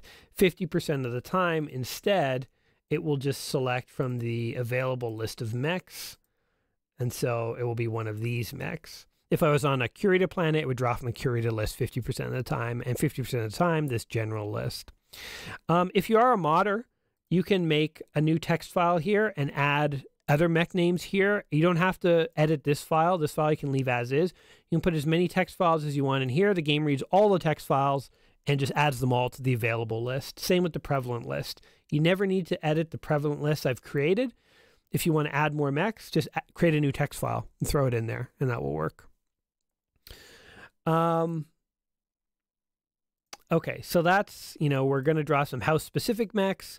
3 to 6 mechs will be for sale. At maximum, there will be 25 tons on Pacifica, because Pacifica, if you played Crescent Hawk's Inception, has really light mechs. Cost ratio is like, what should these things be priced? 1.0 means price them as their Blue Book value. A price of 2 means double their Blue Book value. 0.5 means half their Blue Book value. When we have two values like this, you're telling the game to randomly select between these two numbers. If you have two whole numbers, like 0 and 1, the game will select a random integer. So we'll select either 0 or 1. If you had 0 through 5, it would be 0, 1, 2, 3, 4, 5. If you have decimals, though, it will select a random decimal. So 0.9, 0.92, 0.95, 0.97, 1.05, 1.07, all the way up to 1.1. So adding decimals is how you tell it to randomly select decimals. You could have a hard price ratio. Maybe all mechs on Pacifica are exactly 75% off of their Blue Book value, so you could have a custom cost ratio. You can also provide bigger lists. So if you just have 2 items, the game will randomly select between those 2. But let's say that you want to have, for like 90% of the time, things are 1.1 times their value, and then once in a blue moon, things are 3 times their value. So you could do this. And so if the game gets a list of more than 2 numbers, it will treat it as I should randomly select a number from this list rather than a number between anything. So there's a couple different ways to specify, like what kind of randomness you want out of a list from the game. 1 number, it's always that number. 2 numbers, it's always between those 2 numbers. If they're integers, it treats it as an integer. If they're decimals, it treats it as a decimal. And if you have more than 2 numbers, it treats it as select one of these numbers. And then same with damage. Damage is how much damage should these mechs have ahead of time. And this is 75%. So this is essentially mechs should be completely healthy.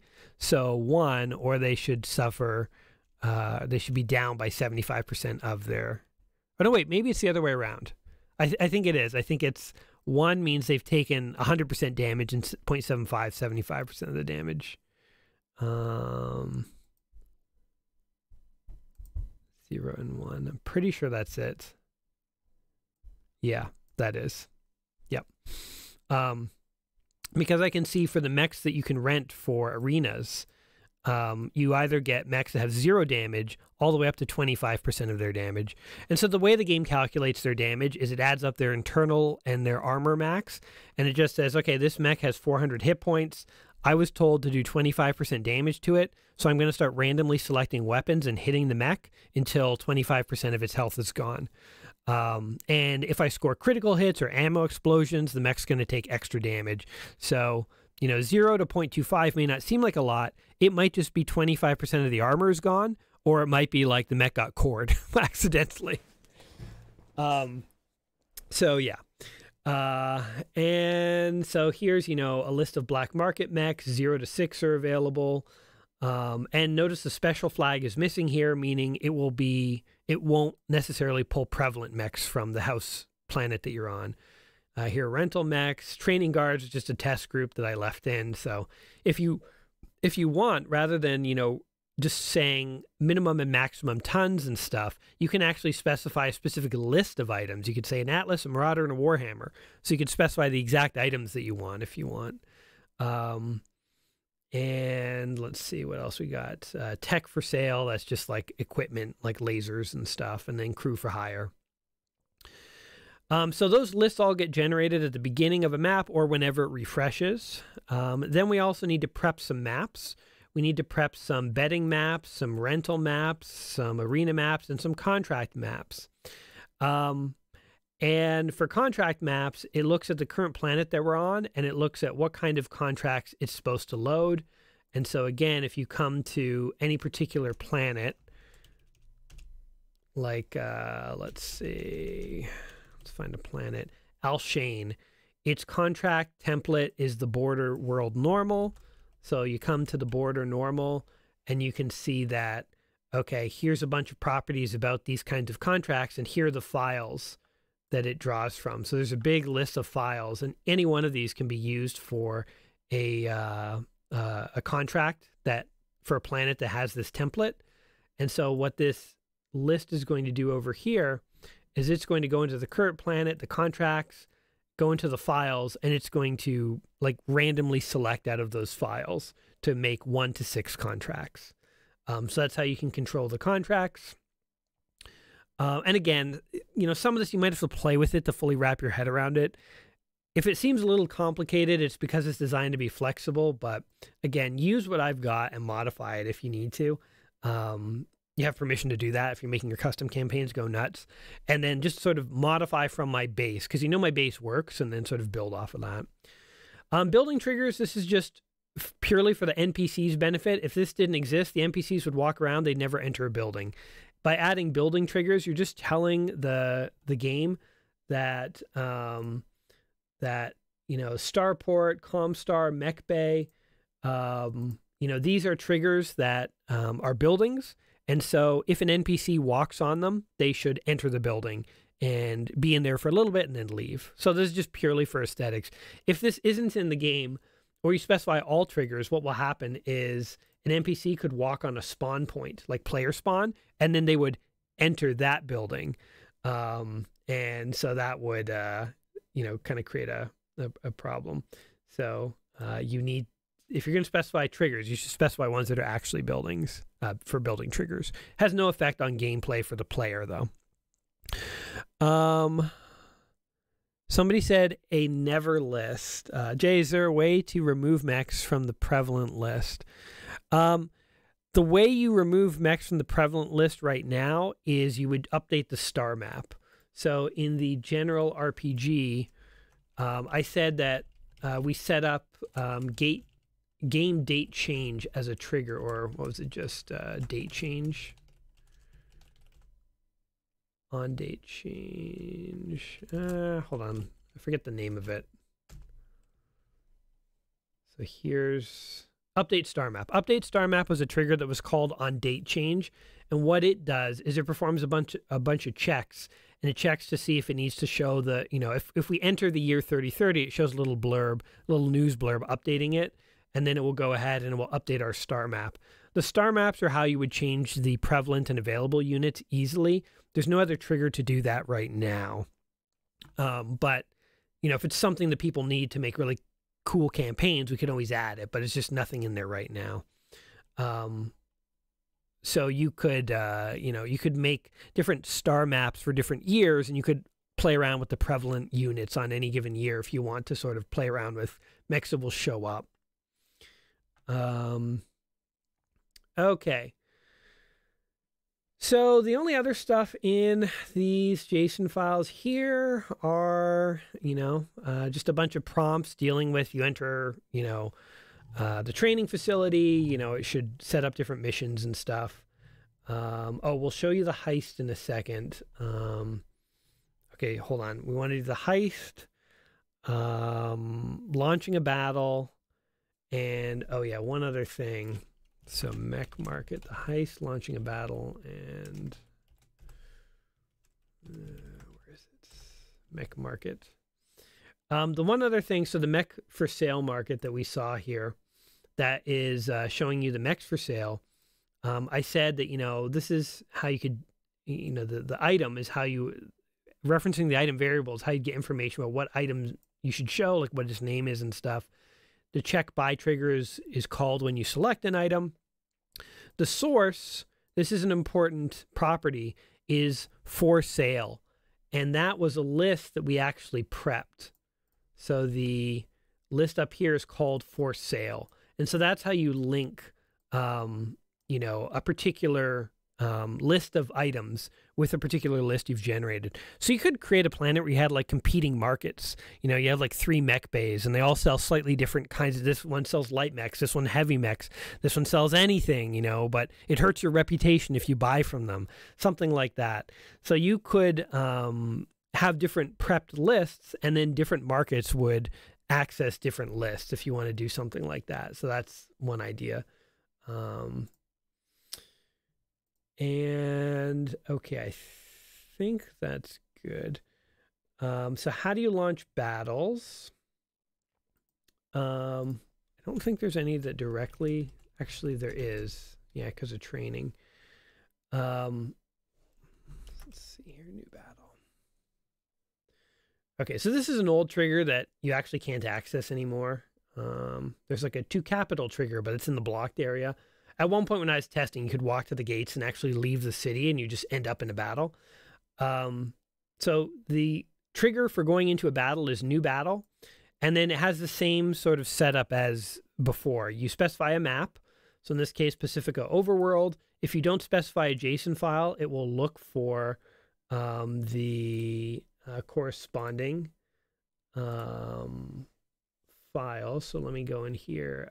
We wanted campaigns, legacy, maps, and is Pacifica Overworld, it still exists, I think. Pacifica, no. I guess I've retired it. Unless I'm blind. Pacifica, I mean, there's Overworld South. That's fine. Anyway, it would find the Pacifica Overworld map and the Pacifica Overworld JSON file. You could also add mods to this if you want. You could sort of stamp on some extra triggers, and then this battle would launch instantly. So that's how you sort of immediately launch a battle. On the other hand, if you want to launch, oh no, wait, actually, and that will bring up the unit, like the unit setup screen. So where are we here? General. So like new battle. Yeah. So here's another, you know, when you go to the starport, if you have a mission ready, you'll actually get this prompt that says, do you want to launch your mission? And you can say yes. And then what will happen is it will start a new battle. And rather than specifying a map, it will specify the accepted mission. So the mission that you've accepted, and we'll draw its map and JSON file info from that. There's another little action here. This is a really subtle action in the RPG segments, but it's going to self-modify this JSON data, and it's going to add in player spawn is the starport spawn. And that's just because when you enter the starport, right, you want this to be your spawn point when you come back to the RPG.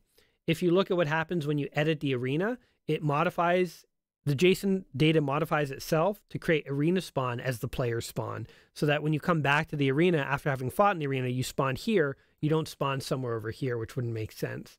So self-mod is a little trigger you'll see throughout a lot of the RPG segments that often is moving the player spawn around. But you can do all sorts of other fun, fancy things with it. You can modify anything you want, really. It's you could specify a file or just, in this case, some text that's going to modify the player spawn, which we saw, up here. Where was it? Player spawn. By default, player spawn is the player spawn area here, but then you want it to be the starport spawn if you've entered the starport, and this if you've entered the arena. And then there's like a comp star spawn and so on. Okay, I keep getting sidetracked with all sorts of things. So I think I was showing you the new battle. Okay. Let's take a look at the heist, because a lot of people have asked, you know, when you play the game, you know, if you go and you find a pilot. So, hello, pilot. They have these weird skills: diplomacy, tech, medical, negotiation.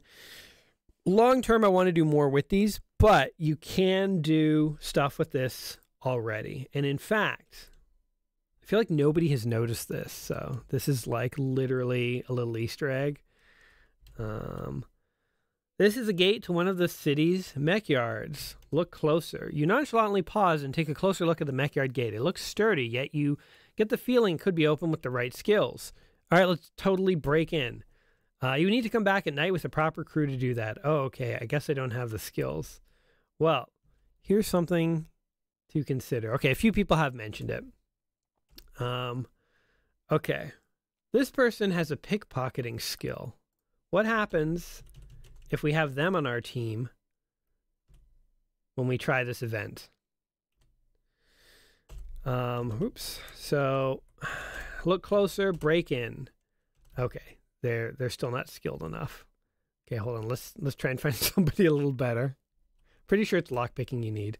Look for crew. He's a pickpocket. Okay, there's no one around. Let's just try this once or twice. So let's just place a bet on somebody. Go nuts, and we'll just totally abandon this bet. Okay. Notice that we spawned right outside the arena. That's because we self-modded the player spawn. Just to kind of show you that in action. Let's see. Pickpocketing. Ugh, why are these lockpicks crappy? Okay, let's try this one more time. I have an idea if this doesn't work, and it will sort of show another feature that I want to show to you guys today. Break in. Okay, the gate lock does look vulnerable. Aisha Lavone thinks she could pick it. So wait a sec. Aisha Lavone, she has level 3 lockpicking, right? So you come in here. So the game actually detects that she is lockpicking, and it gives you an option you didn't have before. So you go for it. Your crew stands and watches Aisha gets to work. This lock isn't too tricky, boss. Give me a few minutes and I'll have it, Aisha says. You start to get nervous, but just as you're about to call it off, the gate lock clicks and your gate swings open. Wasting no time, your crew enters the mech yard. You cautiously enter. A few powered down mechs are sitting in storage. Blah, blah, blah. You reluctantly... the mechs are locked. There's no way to power them up without their command keys, and no one in your crew seems to know enough about these mechs to do anything else. Reluctantly, you call it off. It almost sounds like you need somebody with tech skills, right?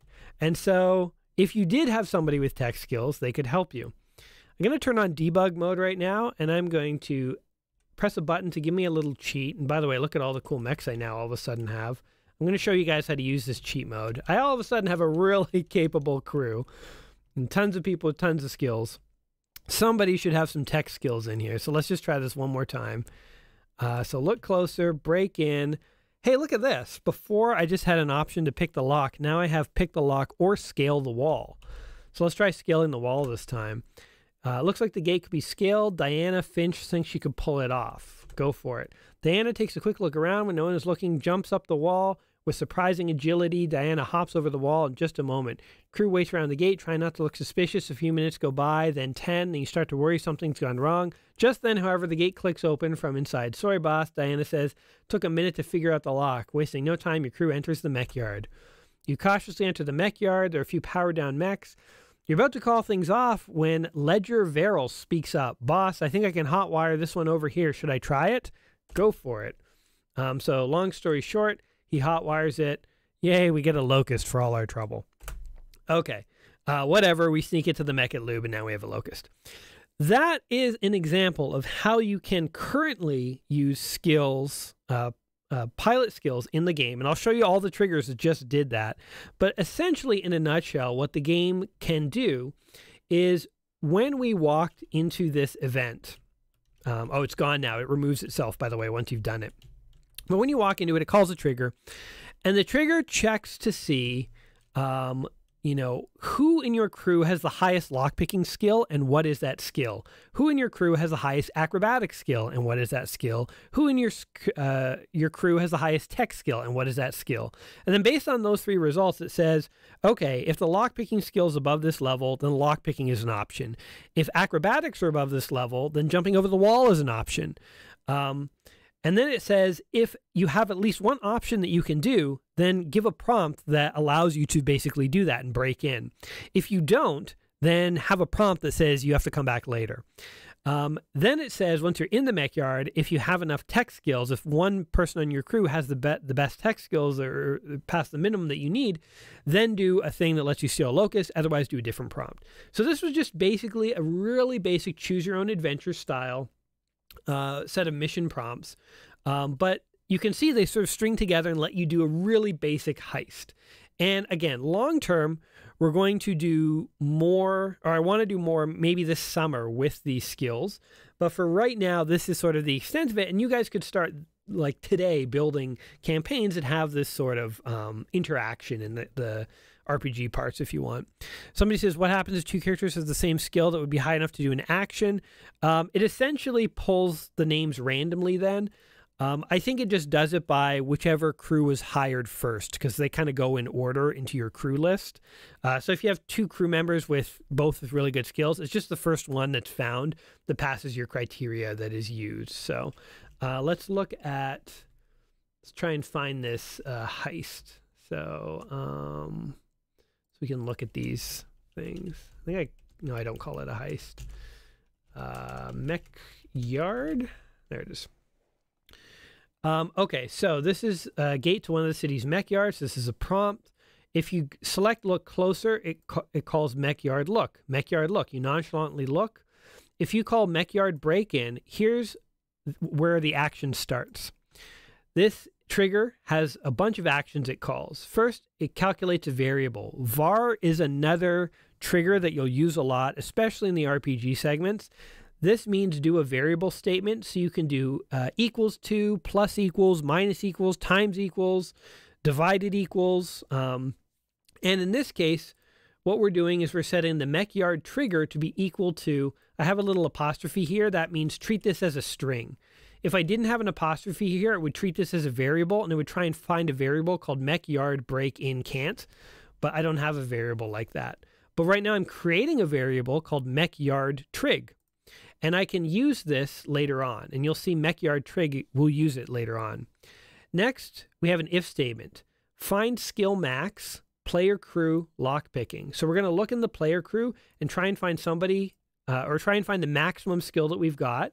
And if that is greater than or equal to 3, then the mech yard trigger becomes mech yard break in lock only. Okay, next we say find skill max, player acrobatics. If that's greater than 3, then the mech yard trigger actually changes to mech yard break in acro only. And then we do one more check, and this checks if both of these are true. Then we actually set the mech yard trigger to mech yard break in lock or acro. So basically, either lockpick or acrobat. This is a little sort of redundant, this if statement. You could clean it up a bit. Like you could do this check first or something like that. But anyway, it works, so we'll leave it as is. I'm not going to modify anything today. But if your max skills for both of these are above a certain level, then you can you'll get a different prompt. So this prompt is, which one do you want to do? And notice that we created a variable called mech yard trig, right? And this is the name of a trigger that we want to call. We then call a trigger, and the trigger we call is the variable mech yard trig.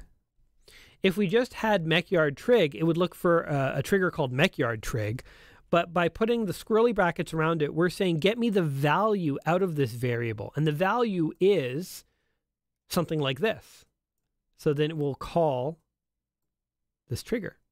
So we used a string variable in order to figure out which trigger to call next. And then from here, you know, we have a series of other triggers, and we do some other checks. When you do find a skill, so when you call this little function called find skill max, it will actually create a variable called skilled crew, and it will populate it with that crew member that you found. And so that's how we were able to use the actual crew members' names in the descriptions. You know, Diana jumps over the wall. So you can actually, you'll have new variables that get created when you call this and you found a crew member that you can use for things. So you can have skilled crew first name, you can have skilled crew name, which is just their entire name, and so on. And then your whole little event goes on. And if you get a locust, then in the get mech trigger, you have add player unit locust. That's literally all there is to it. And it will just add a fresh new locust to your list for you. So yeah. Another campaign that we have that does use a lot of triggers like this is the Mech Warrior campaign. And one of the reasons I wanted to make this ahead of the live stream, both because I think it's kind of cool that we remade the Mech Warrior campaign, and to be able to show it to you guys, is that this campaign, it similarly has sort of choose your own adventure kind of options. This one uses variables in a slightly different way. So I was trying to kind of mix it up and show you there's different ways of doing things and then get the same result. The start story trigger is a trigger that starts at the beginning of the game. I've shown you how you get that to happen. But here's a list of actions. One of them, it sets up a variable called story step, which is equal to 10. So now we have a variable, an internal variable in the game's memory called story step, and we can refer to it. We can also, in the Mech Warrior campaign, you know, you need to find Grig at one point, and he's on a planet. Well, we can have a random variable, and the variable will be called Grig Planet, and we can select from this list. And that's how the game makes sure Grig isn't always on the same planet. So now there is a planet called Grig variable. It's a string variable, and its value is one of these things. You know, there's a Smithson planet, there's a Jack planet, a Black Widow planet. So you can have not only just variables, but also random variables. And then you can have a Darkwing planet. You can have other variables that are like Boolean value, like talked to tech is true or false, sniper story added, true or false. So these are all like little flags and variables that will get checked at different points along the way of the story. And so you can see, you know, if we scroll down in here, let's see. Do we have them? We have them. Yeah. So here's, you know, if you try and go into the Mech Warrior bar and try and get a drink, if your current planet is the Black Widow planet and the story step is exactly 130, then do all these specific actions and like give people a choice, you know, like of some scenario that's playing out. And then depending on what you do here, you might die. And if you live, then story step will be increased to 140. Then when you come back into the bar, this trigger won't fire. So you can sort of create all sorts of like different little triggers and stuff that are looking for certain conditions. There's something else we scrolled past up here I just wanted to mention. There's other, so you can call a trigger. You can also call delay triggers, which are triggers that will fire after this much game time has gone on, so 0.5 seconds. Triggers can be the name of triggers that are actually in your current JSON file. They can also be files. So in this case, file : says that don't look for a trigger that's currently here. Instead, open up this file, and whatever trigger is in there, that's what you should use. So for instance, this would be in scripts, Mech Warrior story choice. So Mech Warrior story choice. So here is just, you know, prompt, size, some text and options and stuff. That file gets opened, and that is actually used as the trigger every time. The one handy thing I will say to you guys, Can you get inebriated at the Mech Warrior bar? No, you can order as many drinks as you want. Your guy always stays sober, but somebody could do a drunk mod if they want. That'd be fun. The one thing that's handy about specifying, rather than like a trigger specifying a file, because if you look in here, you know, we're using it at different points here somewhere. Yeah, so for instance, when you go to adjust the sound volume, rather than having an actual trigger in the game JSON file, it's calling a file, which is the sound volume file. One handy thing about calling a file is that every time this trigger gets called, it will open that file, and whatever is in it, it will get loaded in fresh every time. So if you are developing the game and you say, let's say you're trying to figure out how you want the bar to look, and so you're trying to figure out, you know, how wide should it be? So you're playing around with its size and you're playing around with its text and things. If this trigger exists in your JSON stuff, it won't update if you update stuff in the file, because the JSON file gets loaded into memory and all that JSON file stuff is there, and every time the trigger gets called, it's just the one in memory that gets used. But if instead you're referring to a file, then every time it tries to call this trigger, it has to open the file and reload it. It will constantly update the file. And so I'll show you what I mean for that in just a moment, but that's how you can, an easy way that you can have scripts that will, every time you go to look at something, it will be updated. And so you can be editing the file as you play the game and you'll see the updates live almost. But a delay trigger fires on a delay. You can also do a queue trigger, and a queue trigger, then you just need the name. You don't need to add a delay parameter or anything. And a queue trigger is just wait for your turn and wait until there's no other triggers that are currently running and then activate. Normally, if you call trigger, it happens right away. So, you know, try and find a trigger. These are all delay triggers. Let me find one in here. Trigger. Huh, that's weird. I know they exist in the game. I made the dang thing. Oh, it's because, yeah. So, okay. So yeah, like let's say you're, nah, it doesn't make sense there, sorry. Okay, let's say you have a list of things going on here, and then at the end, when it gets to this part where it just says call trigger, it will immediately call the trigger and immediately do this thing. If you know that, you know, you've done all this work, you know that you want this mech yard to appear, but you want to do a few other things first, you could make this a queued trigger. And then what will happen is this trigger now goes into a queued list. And then once the game basically isn't running any current actions and it's not doing anything, it will check that queued list and see if there's any triggers that it needs to run, and then it will run. So queue trigger and delay trigger are two other options you have for modifying these things. Okay, just really quickly, I want to show you something. So let's say mech market. Okay. So when you enter the mech market, at the very top it says mechs for sale, right? So if we go over here and we come into the mech market, what mechs do you have for sale? It says mechs for sale, right? And maybe you say, yeah, I don't want it to say mechs for sale. I want it to say awesome mechs for sale. You know, you're making your own campaign. So I'm saving this. I say, okay, now what happens when I enter the mech market? So I leave, I come back in, and oh, it didn't pick up my change. What happened?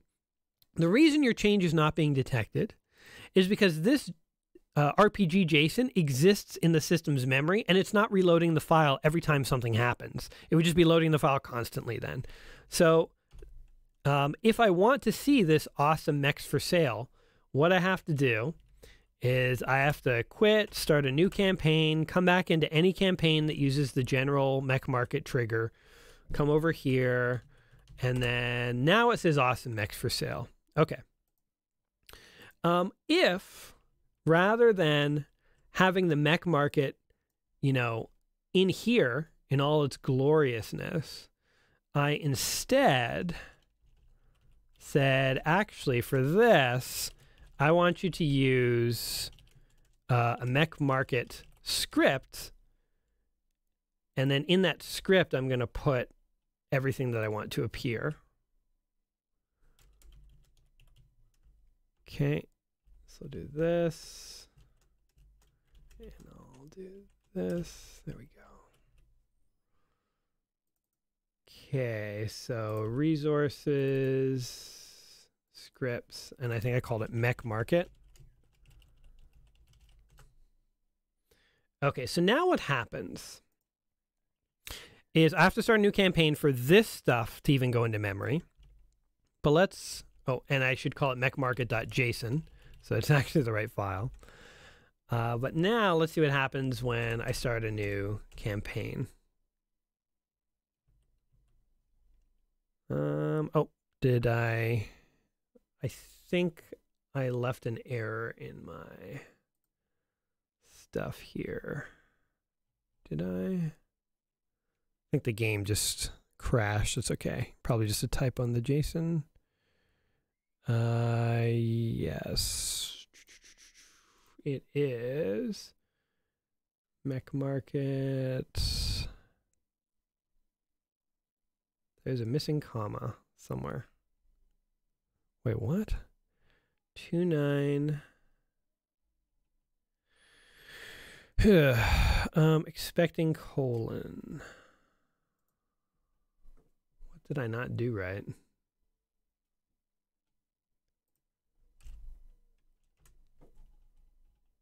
Hold on. Bear with me while I figure this out. On line 1864. 1864. Oh. Duh. There we go. Yeah, I was, yeah. Syntax was wrong. So, guys, it's okay. I only made this. I only made the whole thing. It's not like I should be expected to know how this thing works or anything like that. Okay, I'm bringing the game back up. Where did it go? Okay. Start a new campaign now. And, all right, so we come in. Mechs for sale. Oops. It did not like that because scripts mech market. Scripts mech market. Let me just see what I did here. This is a danger trying to do this all live. Mechmarket.json. Okay, why do you not like that? Scripts. Mechmarket.json. What am I not seeing? Am I like sleep deprived? What is happening here? Oh, maybe I just didn't save it. Let's try this again. Nope. What am I not seeing? Okay, you know what? It doesn't matter. I don't want to do this live. I'm just going to undo my changes here. And we'll do this with the paint bay. People are mentioning you left colon. Oh, I left colon. Yeah, okay. There's a typo. It's okay. I'm more paranoid about making a change that I forget to revert, so we're going to undo that. But you guys caught it. It was a typo. Let's do this with the paint bay instead. Okay, the paint bay actually loads from a file. So if you let's reboot this campaign so it's in there correctly. Let me just make sure the mech bay is in there properly. Too many colons. Yep. That was it. Okay, so let's say, you know, my mechs need a new paint job. So you guys are going to be great editors because you're catching typos even I can't see. So you're ahead of the game. You guys are on this. Paint bay is scripts, frames, paint bay. So if we come in here, scripts, frames, paint bay. The title is the mech and spray. So if we come in here, I want to paint my mechs, mech and spray. If we say, well, let's rename that, you know, mech and spray, a couple of exclamation points, come in here, speed shop, paint job. You see the exclamation points. So if you are loading, there we go.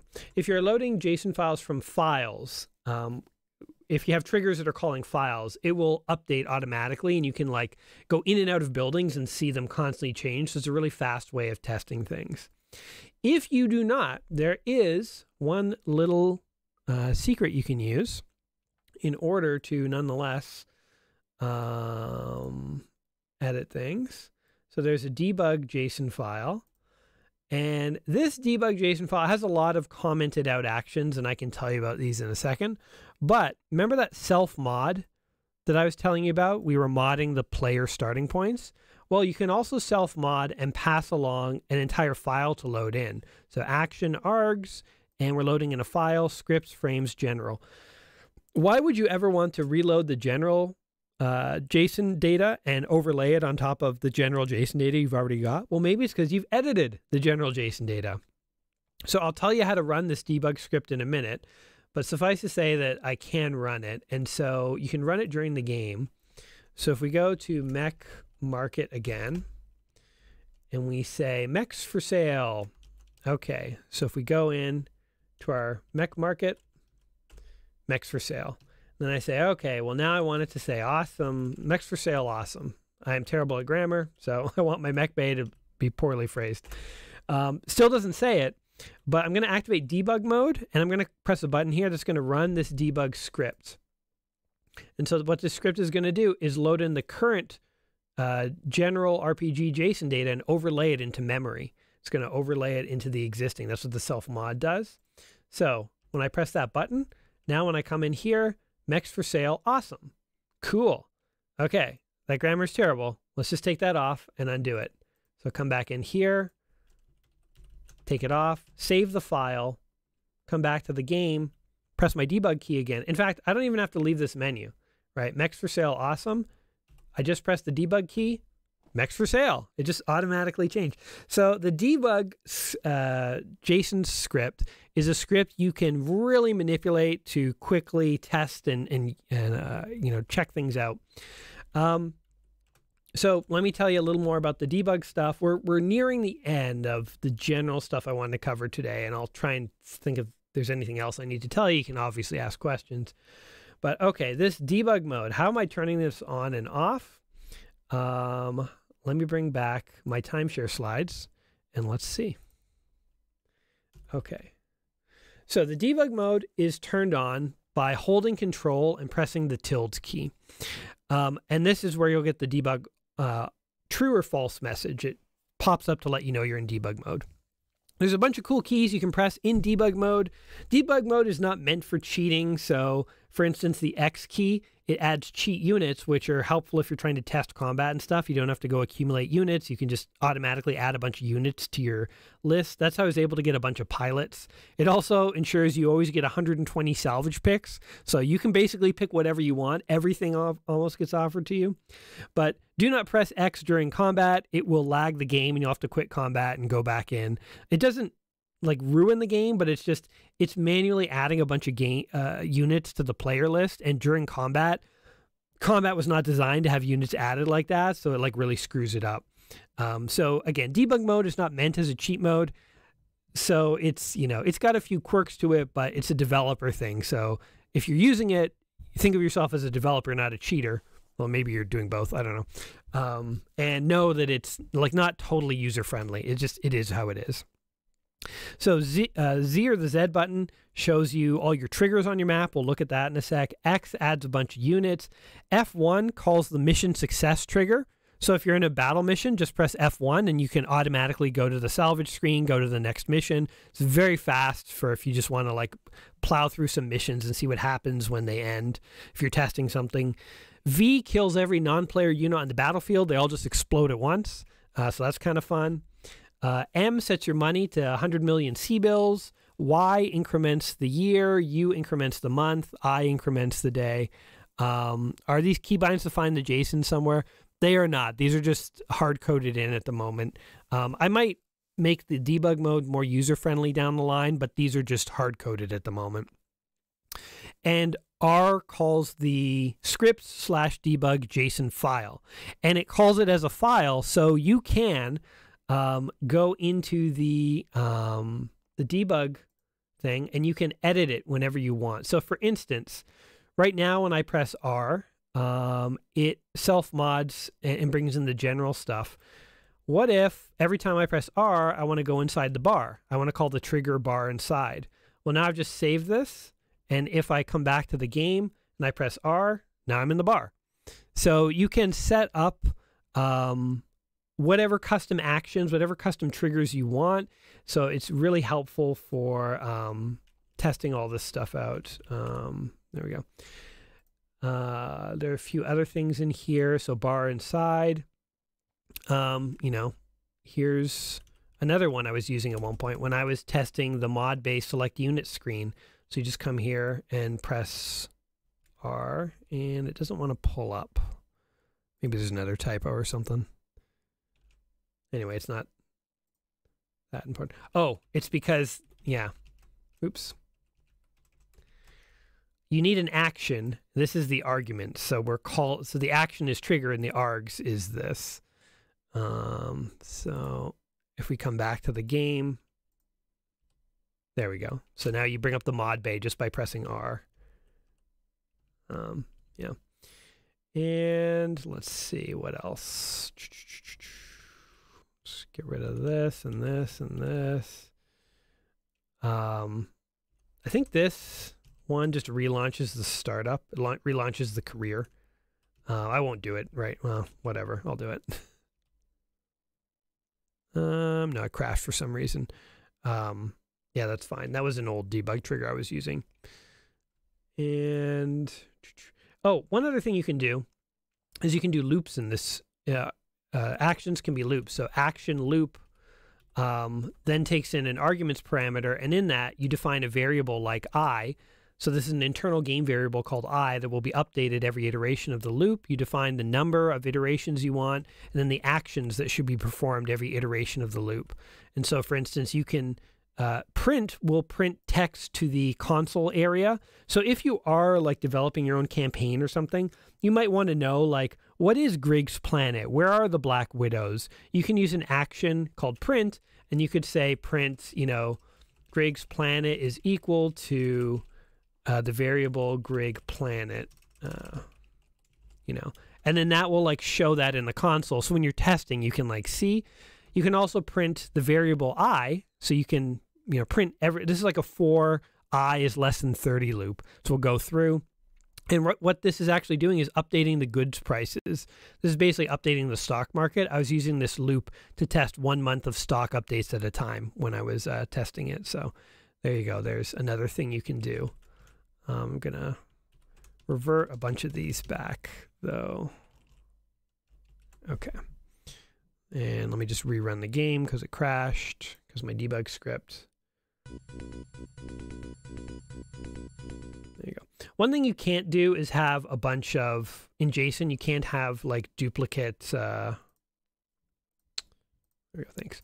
You can't have duplicate variable names. So if you just have X action, X args, X args, X action, X args, it'll crash because you can't have more than one thing with the same name. So that's why I have X, XX, XXX. So I'm just sort of like marking a capital X over here. It's sloppy in the debug file, the debug JSON file right now. But yeah. What is the scope of a variable and its lifetime? Variables you create are global and they exist forever. They exist until you quit that game. When you get back to the main menu or you start a new campaign, they're gone. Variables you create get saved and they get loaded. So you can create a variable on the very first RPG map you load up in a campaign. It'll exist as long as the player's playing that campaign. So let's see. We're planning on going over the Newsnet. I get the basic idea. Yeah, I can take a look at the Newsnet. That's not a problem. Before I get to that. Oh, the debug. Yeah, let me show you just a few more things with the debug because I showed you all those buttons. So if I press Y, pay attention to the year. Oh, I have to turn it into debug mode. Once you turn into debug mode, it stays in that mode. Even if you start new campaigns, it only turns off if you quit the game or if you press Control-Tilde again. But debug mode is on. Watch what happens to the year when I press Y. It increments. So when we get to 3030, oh, actually, I guess, yeah, I turned the news blurbs off in the Crescent Hawks campaign. But if we start an actual career... Okay, so watch what happens. We get to 3030. Now we get a flash, a news flash. In January 3030, Forced Succession War, we can keep incrementing the year up to 39, and then we get another news flash. So you can play around. You can test if you want certain star maps to appear on certain years. So there's the 3039 map.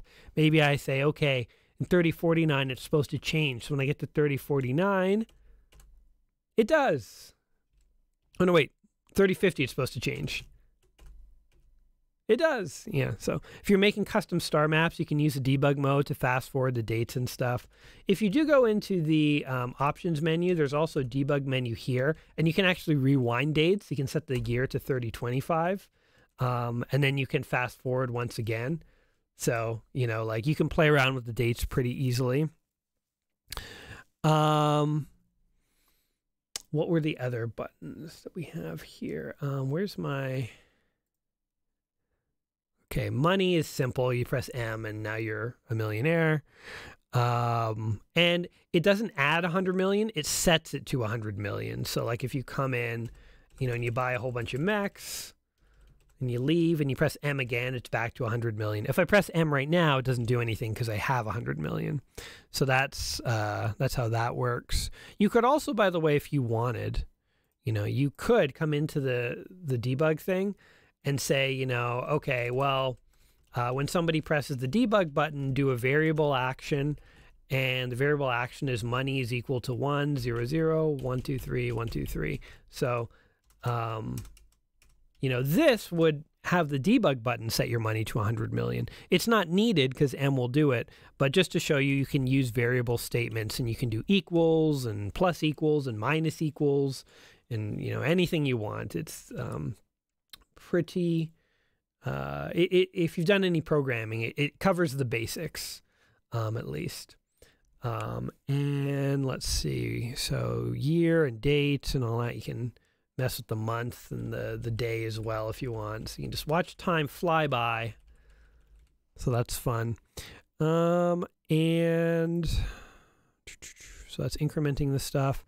Oh yeah, X. So if we go into here, let's main menu. Okay, so debug mode was still on. So if I come in, I have a chameleon and one crew. If I press the X button, now if I come back into my status, all of a sudden I have a ton of mechs.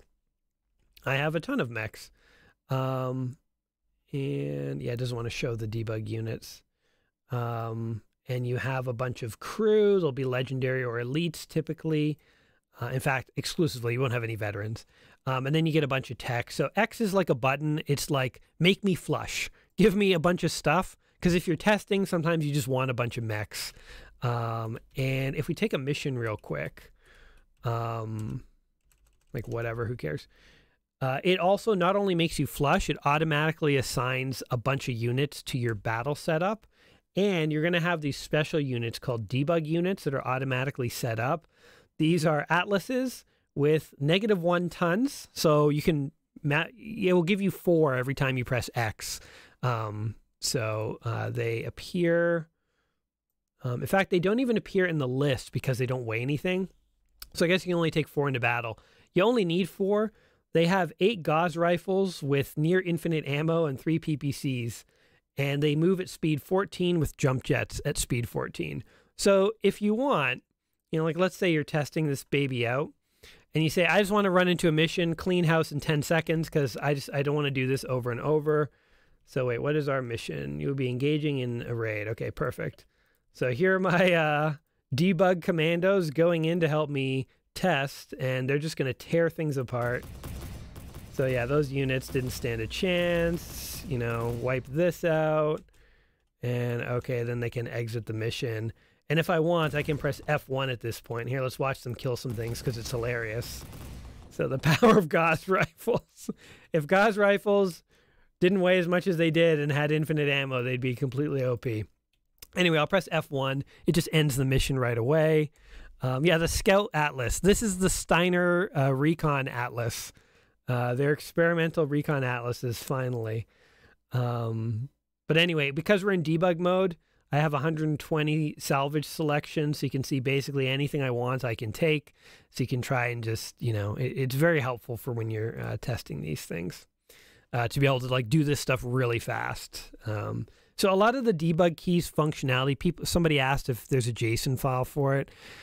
It just sort of emerged with time as features I needed to happen because I needed to test this faster. And so it's sort of hacked in there. But again, I might clean it up a little down the line. But for now, this is how it works.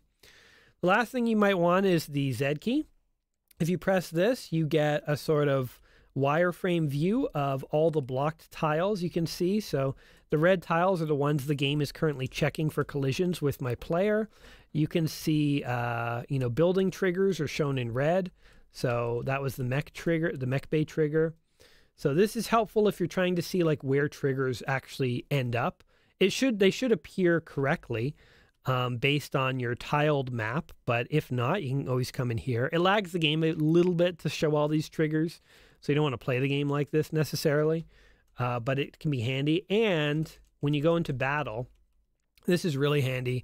If Z mode is on, then if you come into battle here, once it loads, not only can you see the blocks in battle as well, so all the blockages are shown in yellow, but as long as Z mode is on, enemies are visible and controllable. So this is really handy when you're testing. So here, enemies, obviously I shouldn't be able to see them, but I can. Not only can I see where they're moving, I can see the exact path they plan to take. And if I select a unit, I can give it orders. So you can control enemies the same way you control your units when you're in debug mode. And we can unpause it, and they obey my orders. So come here, my little bandit minions. You belong to me now. You're mine.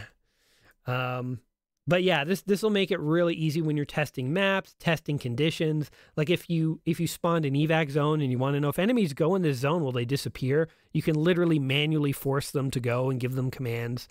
If enemies do have certain AI modes, like they're in hunt mode or something, and you give them a place to go, they might all of a sudden, after a second or two, revert back to hunt and start going elsewhere. So you might have to sort of click repeatedly to keep them going where you need them to go, but they will eventually listen. But again, just sort of because the debug mode is hacked in a little, that's how it works. Okay, I think that's all that we need from debug mode. Oh, let's watch. Okay, the V button's fun. All right, you guys want victory? V for victory. There we go. And then, yeah, they're destroyed instantly. So, yeah, the V button is a handy way to destroy the enemies. If you press F1 and you haven't killed any enemies, so you go right to mission success, you will not see any enemies in the salvage because you didn't kill any. The salvage works in this game by looking at the list of destroyed enemies and drawing units from that. It won't just call units that fled or aren't destroyed. So if you're testing a map and you keep pressing F1, you see no salvageable units because you're not killing anything. So get out there, kill some guys, or press V to have everyone self-destruct. Okay, so I know there was a question about the Newsnet. I just want to make sure I didn't miss any other questions. Scope and lifetime of variables. I think we got all that. What are you running the game on? You say things like get lag with high-end hardware and barely noticing. Oh, so the game is written in Pygame, well, Python, and it uses the Pygame library and a couple other libraries, like the pathfinding code is actually a C library, because Python's way too slow for that. But I'm running the game in debug mode, so I don't have a console window right now. If you guys want to see what my console window is, it is this. Like, here's my console window. Like, this is all the stuff you would see. And when I'm running it in debug mode, it runs slower and laggier for me because if you know anything about coding, when you are running things in debug mode, at any point, I can actually pause the execution of the game and then I can come in and I can manually inspect the current values of any variables like on the fly. And you can do all sorts of other like really handy breaks and checks. When I run the game after it's been compiled, or like after it's, if I run it without debugging, it runs a lot better. But I guess I noticed the points where the game engine is going to struggle the most, because for me, it is running in its worst possible mode. It's entirely likely that when you're running it, even in the parts where I notice a bit of lag, you won't see any lag, because it's always going to run better for you guys than for me, because you're not running it in developer mode, which I'm often doing. So that's just what I meant by laggy. If you have good hardware, chances are this game will be close to 60 frames a second almost all the time, and you'll never notice a problem. Okay, let's take a quick look at news nets, and then we'll see if there's any other questions. And then fingers crossed I didn't irrevocably mod some file here that we have to go in and fix later. I don't think I did. Okay.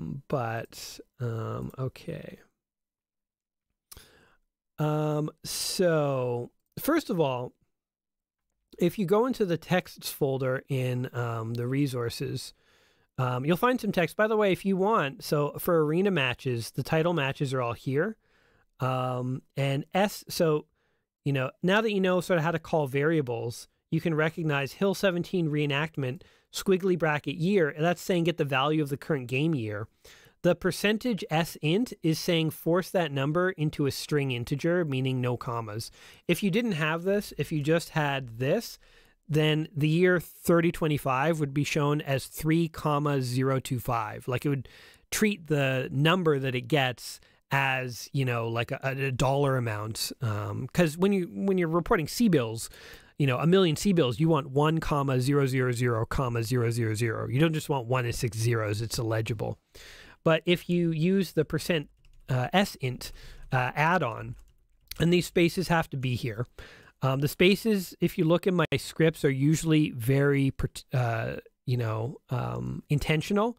So if you're ever doing an if statement, if you do something like, you're starting to write your little JSON and you say if variable 1 is equal to var2, then, do this action, blah, blah, blah. This statement will fail, because if you go and look at every single if statement I ever write, I actually have spaces here. And so those spaces need to be there so that the game can parse that this is an operator properly. So for the equals, not equals, greater than, less than, you have to have spaces around the operator. If you're just doing like, that, var1 plus var3 is equal to var2. The pluses, I think, are tolerant of whether there's a space or not a space, but generally I like to have no spaces just in case. So, again, this engine was kind of hacked together with me over time, so it has a few idiosyncrasies, and that's actually one. So if your if statements aren't working, check to make sure that you have spaces. The other thing that I've done accidentally is if I know I want to check a couple conditions, var9 is less than var10. I might have a list like that, and I forget to add the and at the beginning. Then if you don't have an and or an or, because you can do or as well, right? If you don't have an and or an or, then what happens is this entire if statement just fails because it doesn't have an operator. It doesn't know how to deal with these two statements. So remember, because I've made this mistake myself, have an and or an or at the beginning of any if statement where there's multiple conditions. I think it takes and or, it will take not as well. Let me just check real quick while we're all here. So we want and, yeah, and or not. And I think if it takes a not, if it takes a not, then you can only pass one statement to it.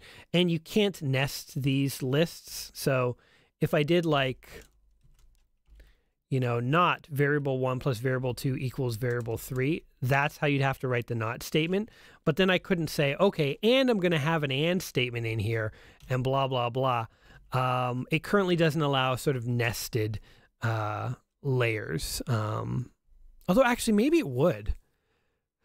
Actually, I'm looking at the source code right now. It might be tolerant of that. You know what? You guys can discover something new. I don't think anywhere in my game code do I actually use nested statements. But who knows? For 9 is less than 11. Who knows? So maybe you could have an if statement like that and it would actually work for you. But if it doesn't, then it's failing because of the nestedness of what you're trying to do.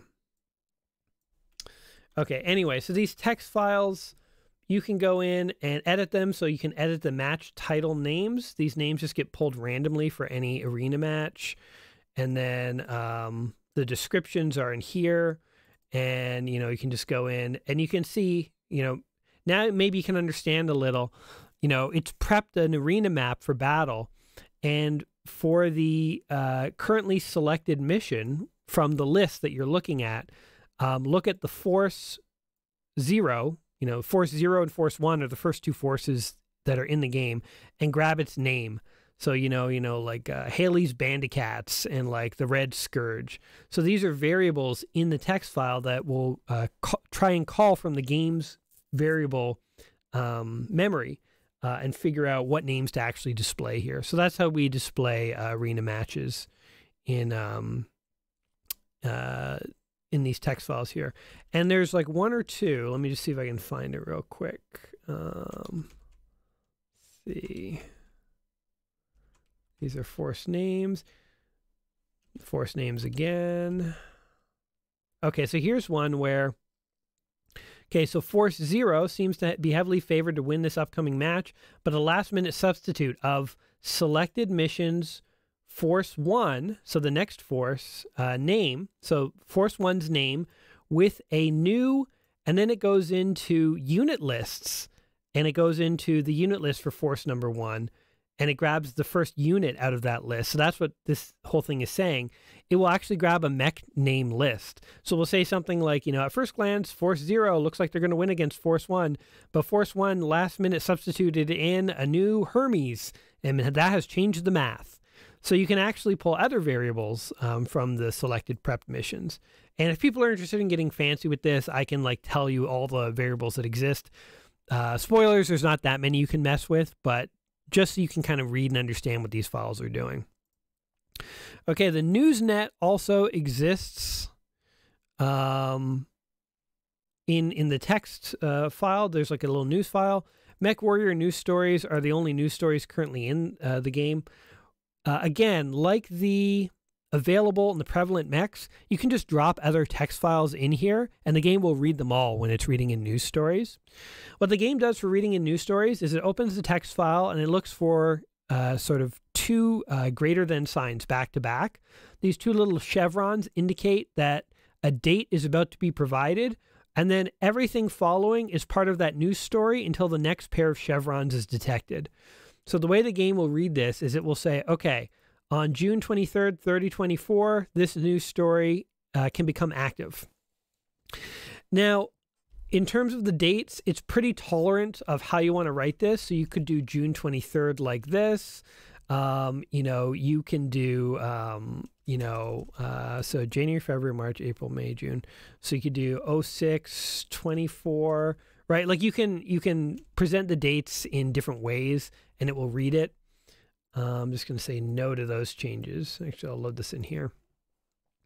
But, you know, day, month, year is fine. And you can use either long form or short form dates. So you can use like August. And it doesn't have to be capitalized. So it's pretty tolerant with reading in what the date is and parsing that out. Then it will just literally read in this text and save it. And it will trim off any white space. So you can have spaces between your articles if you want. And so it loads in all these. And you'll see these are just a bunch of news stories that were in MechWarrior 1 because I had that text handy. If you have a news story with an invalid date, so question mark is invalid, it won't bother loading it. It will just skip it. So you can sort of, that's the equivalent of commenting this story out of the NewsNet. And then you can even comment out large sections of your text file if you want. So none of these are in the NewsNet. And then here's a bunch. They don't have to be in chronological order. The game will sort that out. It will load in these news stories, figure out the date. And then what will happen is just as you're playing, if you go to ComStar and check the NewsNet, it will check your current date and it will show you the first story that you haven't seen yet. And so it should be the case So every time I'm going to the Newsnet, it's showing me the next story I haven't seen. But if I go back, you can see some of the other ones.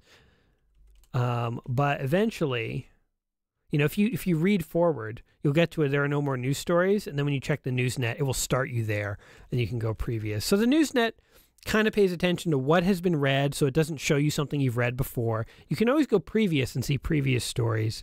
It will try and start you off on the most recent story you haven't seen. You can press next, and then as you see them, these stories get marked as read. And then you just click done to exit.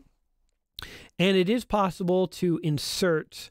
how's it filtering that list simply by date? Yes, it's looking at the game's date and it's using that. What it does actually is it converts all the dates into numbers. So it's like, you know, 111, you know, January 1st, year 1 is 1. And then it just counts up. So the year 3025, it's some huge number. It's like a couple billion or million or something. And it checks to see if a news story's date number is less than the current date's number. And if so, then it makes it available to read. And if it's already read, it marks it as read.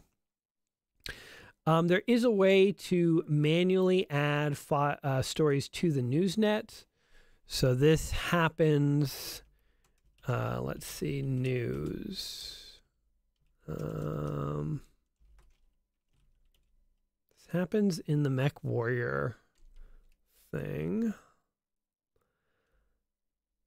Let's see. See, now, part of the reason I developed all these different campaigns and stuff is for references for myself. Because truthfully, sometimes I forget how a list works and I have to go and I'm like, okay, where's that mech market? And you find a mech market where it works and you look at everything it's doing. And sometimes I even just copy it and paste it to a new trigger I'm trying to develop and then start modifying it from there. So yeah, even I forget how all this stuff works sometimes, as you can imagine. But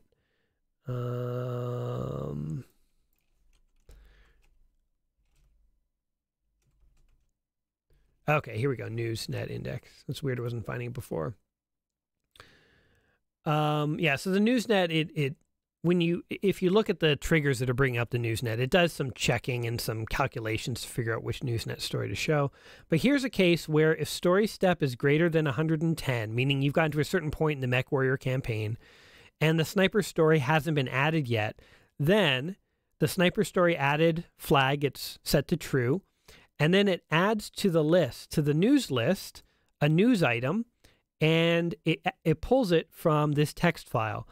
And it dates it today, and it saves, you have a save index thing. I forget exactly what that does. But anyway, it doesn't matter. Copy this and modify it. This is a case where if something has happened, or if a certain game event has occurred, we can actually add to the Newsnet a particular story, and we can provide the date that should occur on that story. So in this case, we're dating it today. You could give it different dates if you want.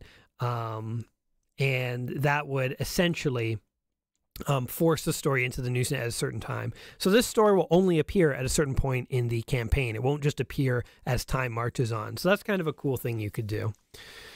And so that's in the Mech Warrior General. Use that as a reference for if you want to add these stories.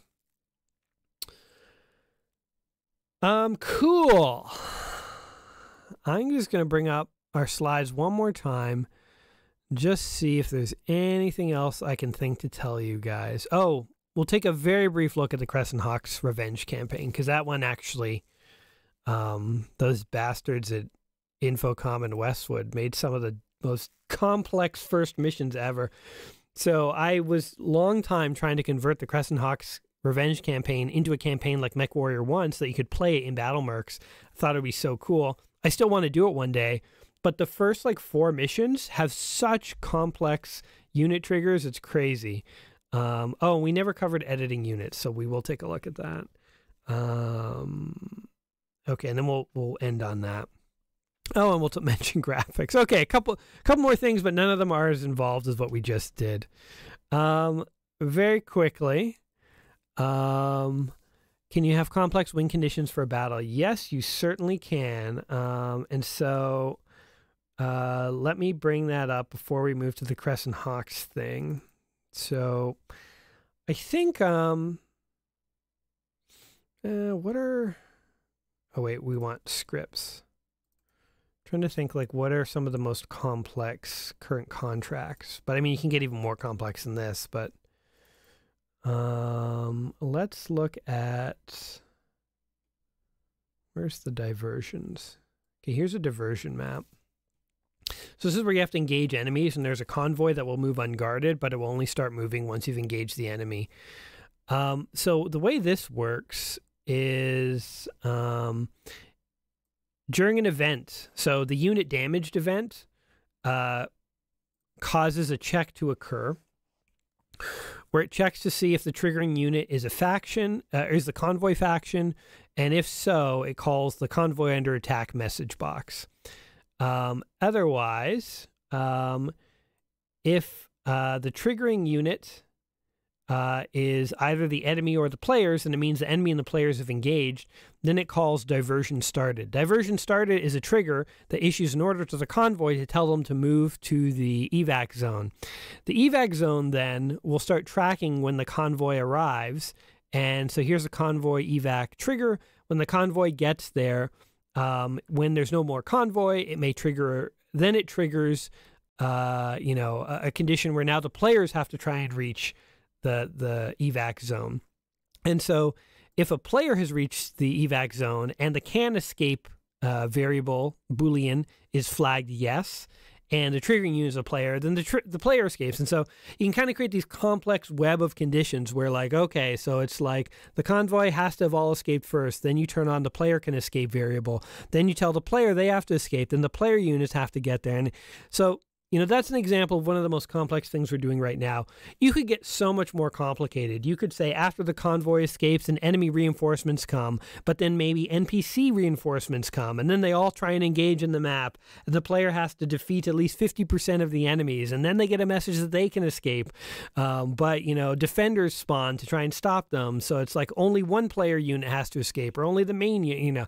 And so it's like you can create these really complex scenarios with all these triggers. It's just a matter of stacking events and triggers one on top of the other. But, you know, I would be really excited to see how fancy somebody could get. But it will take a lot of, like, if-then logic. But at its core, it's just a bunch of, like, flags and checks. But it sort of emerges in this sort of fun gameplay when you get it working right. Okay, the Crescent Hawk's Revenge. Let's see here. CHR. Yeah, I'm not going to cover all of this today because this would just take forever, but just to show you a few interesting things you can do.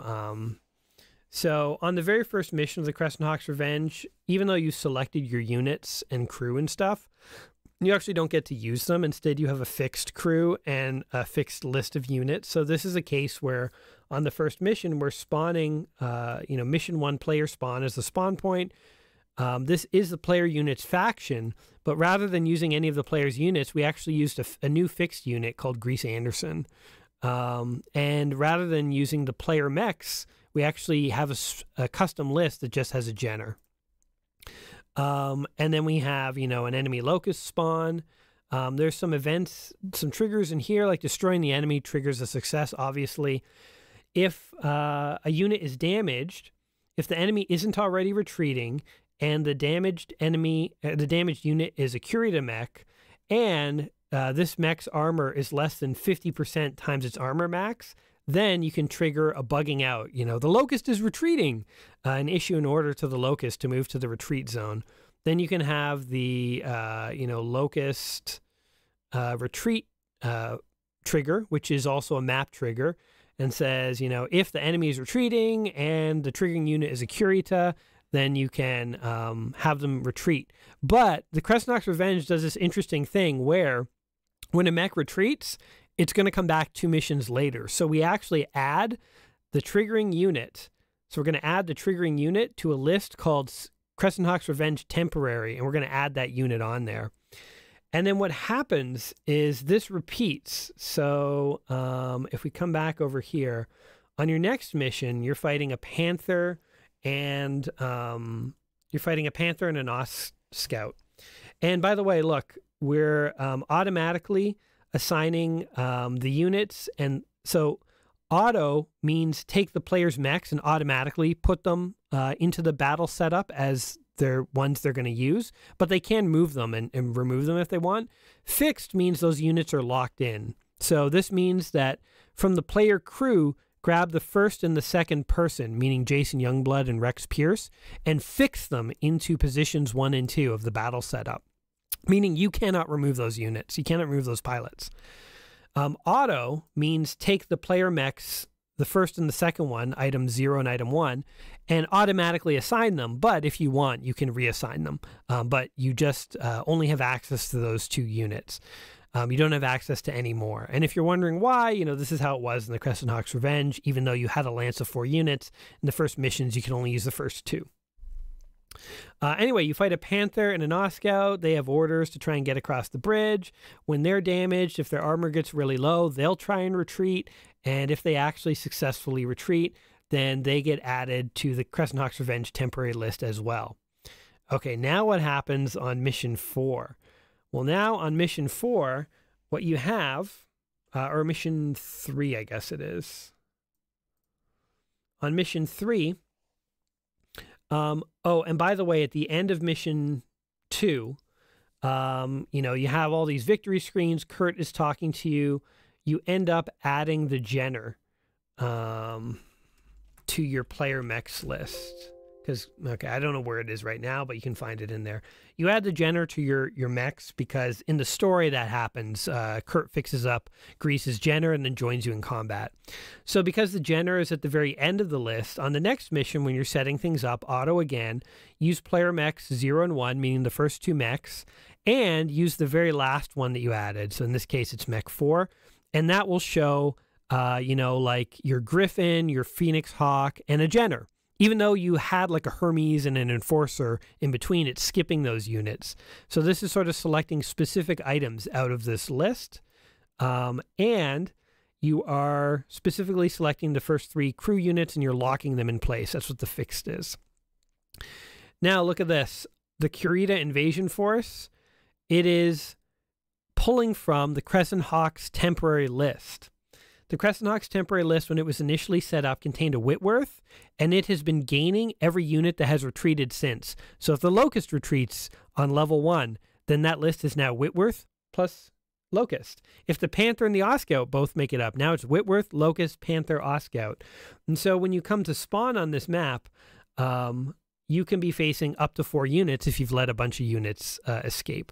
So that's sort of a fun, complex thing you can do with the triggers, and sort of curse the people at Westwood for actually setting the game up this way, because I actually had to modify quite a bit of the game engine because I never thought of doing this. But when I was trying to make the Crescent Hawk's Revenge missions, I was like, oh yeah, like that's, I want to capture all that cool behavior. But, you know, you guys could use that. You could make missions where like units escape, and if they escape, they come back later, or they leave the battlefield temporarily and then they respawn, or, you know, whatever. So you can get pretty fancy with that. Okay, and I'll leave the rest of the Crescent Hawk's Revenge stuff for you guys to explore. It's mostly just prompts and trigger calls. The one thing I will mention is the game is designed so that between any battle is an RPG segment. So if you are in an RPG segment of the game and you try and travel to another planet, it starts a new RPG, and it basically, you know, all your game variables and everything persist, and it just loads a new map with new JSON data. You can load one RPG from another, from another, from another. You can sort of, you know, in an RPG, launch a new RPG. The way the battle system works, though, just due to some of the complexity that got built up over time and now is hard to undo, a battle always has to be launched from an RPG. So if you are in an RPG mode, if you are here and you want to launch a new battle, it's easy. But how do you do, for instance, long-term campaigns and stuff? Like, how do you launch one battle and then another battle right away? What happens is you have to load in an RPG in between, and usually you load in an RPG that has a map that's just, besides a player spawn, blank, and you immediately bring up a prompt. So if you do look at the Crescent Hawk's Revenge stuff, whenever a battle is won, you get all these victory messages and stuff, and then it loads a new RPG, and that new RPG basically immediately loads another battle. So it's just sort of an intermediate step, and the RPG map, I think, tends to be like none or something. Yeah, so it loads maps empty because it's not an RPG map where you're actually going to walk around. It's just literally a quirk of the game that you actually do need an empty map between battles. So yeah, here's the empty map. No tiles, nothing, just a player spawn. So if you are going to create maps where it's like one battle after the other, at the end of one battle, if you want to call another battle, you actually have to call an intermediate sort of dummy RPG segment that then immediately loads the next battle. Otherwise, the game will just behave erratically and may not actually even load the next battle. So it's an unfortunate quirk of where we are. I might get it sorted out one day, but it is how it is for right now. Just wanted to remember to tell you guys about that so you didn't get confused later. Okay, so Crescent Hawks, graphics, units, and end. All I'll say about graphics, because I have covered this before, but if you do want to add custom graphics into the game, you just come into the images folder and unit models. These are all the unit models in the game, and by the way, these were created by a guy named Luscious Dan. Made them for the MechWarrior Online forum, did an amazing job of them. And then he basically just sort of said, anyone who can use these for games, for whatever you want, go ahead, take them. And he disappeared. And I found him on Twitter once, and I sent him a DM. He never responded. I basically just wanted to say, your things look awesome. I know you said anyone can use them, just want to confirm. And so he never said anything. So I'm just assuming he's okay with all this. But he did say everyone could use it. But I just wanted to sort of directly shout him out and give him some credit here, because these things look so badass and so cool. And when I first found this and added them into the game, I got so excited because they look so neat. And yeah, so Luscious Dan, if you ever hear this, my friend, you are the best. And thank you so much. But anyway, so all the graphics in the game, like the game sprites and stuff, they're just these PNG files, but they need a corresponding JSON file. So for instance, here's the game sprites. And these were originally from CHR, Crescent Hawk's Revenge.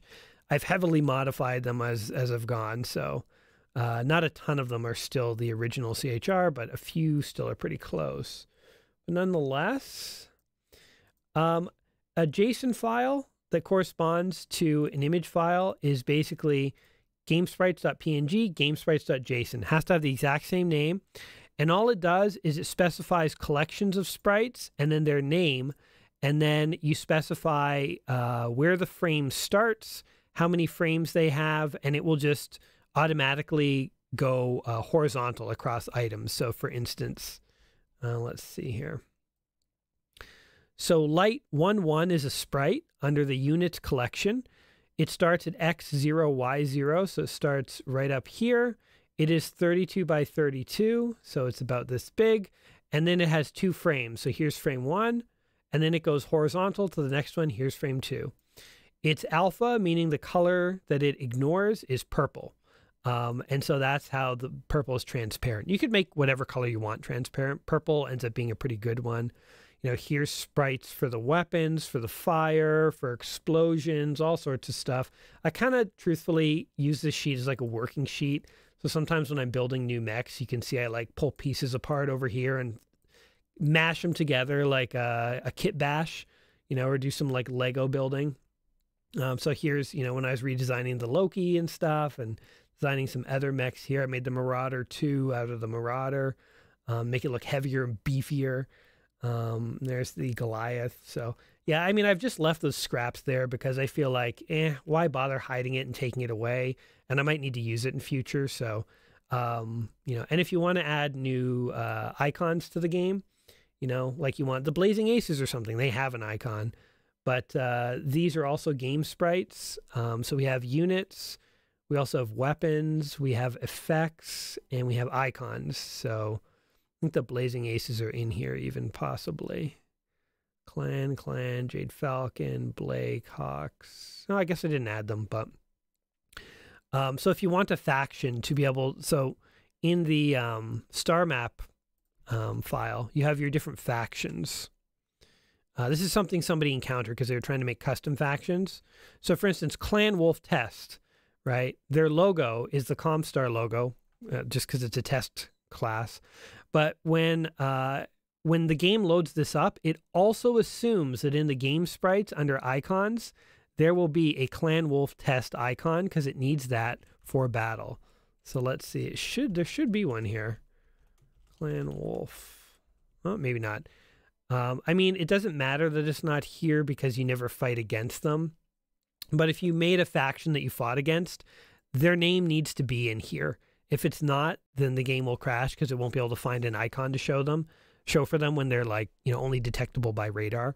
But you could even have these icons, by the way, be animated if you want. You could have a number of frames. So unit sheets are very flexible. You can easily add new units. You can give them, you know, I'm using 2 frames of animation, you know, add 10, you know, go nuts if you want.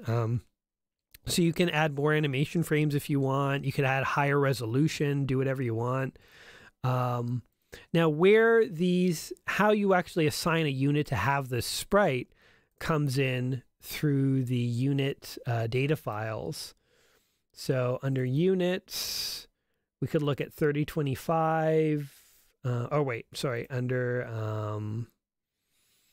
how did I arrange this? I rearranged this recently. Under units, under JSON, here's the unit JSON stuff. So if we want to grab the inner sphere mechs, you know, we could say for light mech group 1, item 1, so 1_1, it's this mech. That looks like a Panther to me.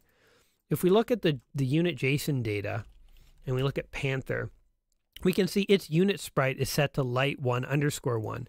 If we want our Panther now to look like, so this is assault group 1, and this is, maybe we want unit 1, 2, 3, 4, 5, 6, 7. So this would be assault 1_7. We could change this to assault 1_7. That's the naming convention I've used. You could use whatever naming convention you want, but I find that's handy to keep track of what all these units are on the sprite sheet. And then now the Panther would look like this guy. It'd look crazy. So we'll change him back to 1_1. Since we're speaking about editing units, everything, by the way, any JSON files in this units JSON folder get loaded into the game. So if you want to create custom units, just create a new JSON file. It doesn't have to have these underscores. These are just here to ensure these get loaded first into the game. Because if you create your own JSON file that has Panthers, you want to overwrite the Panther that I've got in the game. So you don't want the underscores in your file name. You want your file name to not have underscores, so the files get loaded after mine. So the underscores help ensure these files get loaded first. And you just create a new JSON file with new units, throw it in here, they'll get added into the game. They exist in the game data. In order to see them in shops and stuff, you actually will have to come into the, 3025 inner sphere mechs available list. And you can either put the name of your new unit in here. So like my new mech, and then that will start showing up. Definitely don't save that. Or you can throw a text file in here that just has my new mech in it. And my new mech 1, my new mech 2, my new mech 3. And again, all text files in this folder will get read by the game, and any names it sees, it will assume they are available units that exist in the JSON. So yes, so that's how you, so the JSON format here for the unit should be pretty self-explanatory. Units also need to have a model. This is telling it what game sprite to use from the unit models that Luscious Dan made. Not for us. I was going to say for us, but he didn't really make it for us. He made it for everyone. But if you go into unit models here, so the unit model is Panther. So we can go into the unit models, and under the models collection, we will find a Panther, and it will have an X and a Y coordinate and so on. And so now my game knows where the unit model for the Panther is. Tons and internal. Those are just, tonnages and internal hit points. Then you have your different models. The way the game works is when it encounters a name in a text file here. So units. Actually, here, let's go in here. Available, general. Okay, so if it encounters Panther, there's the Panther. What the game will do is it will select the very first model and it will assume that is the default model that you use if you're not specifying anything else. If you actually want to specify the Panther 10K model or another variant, then it's very simple to do.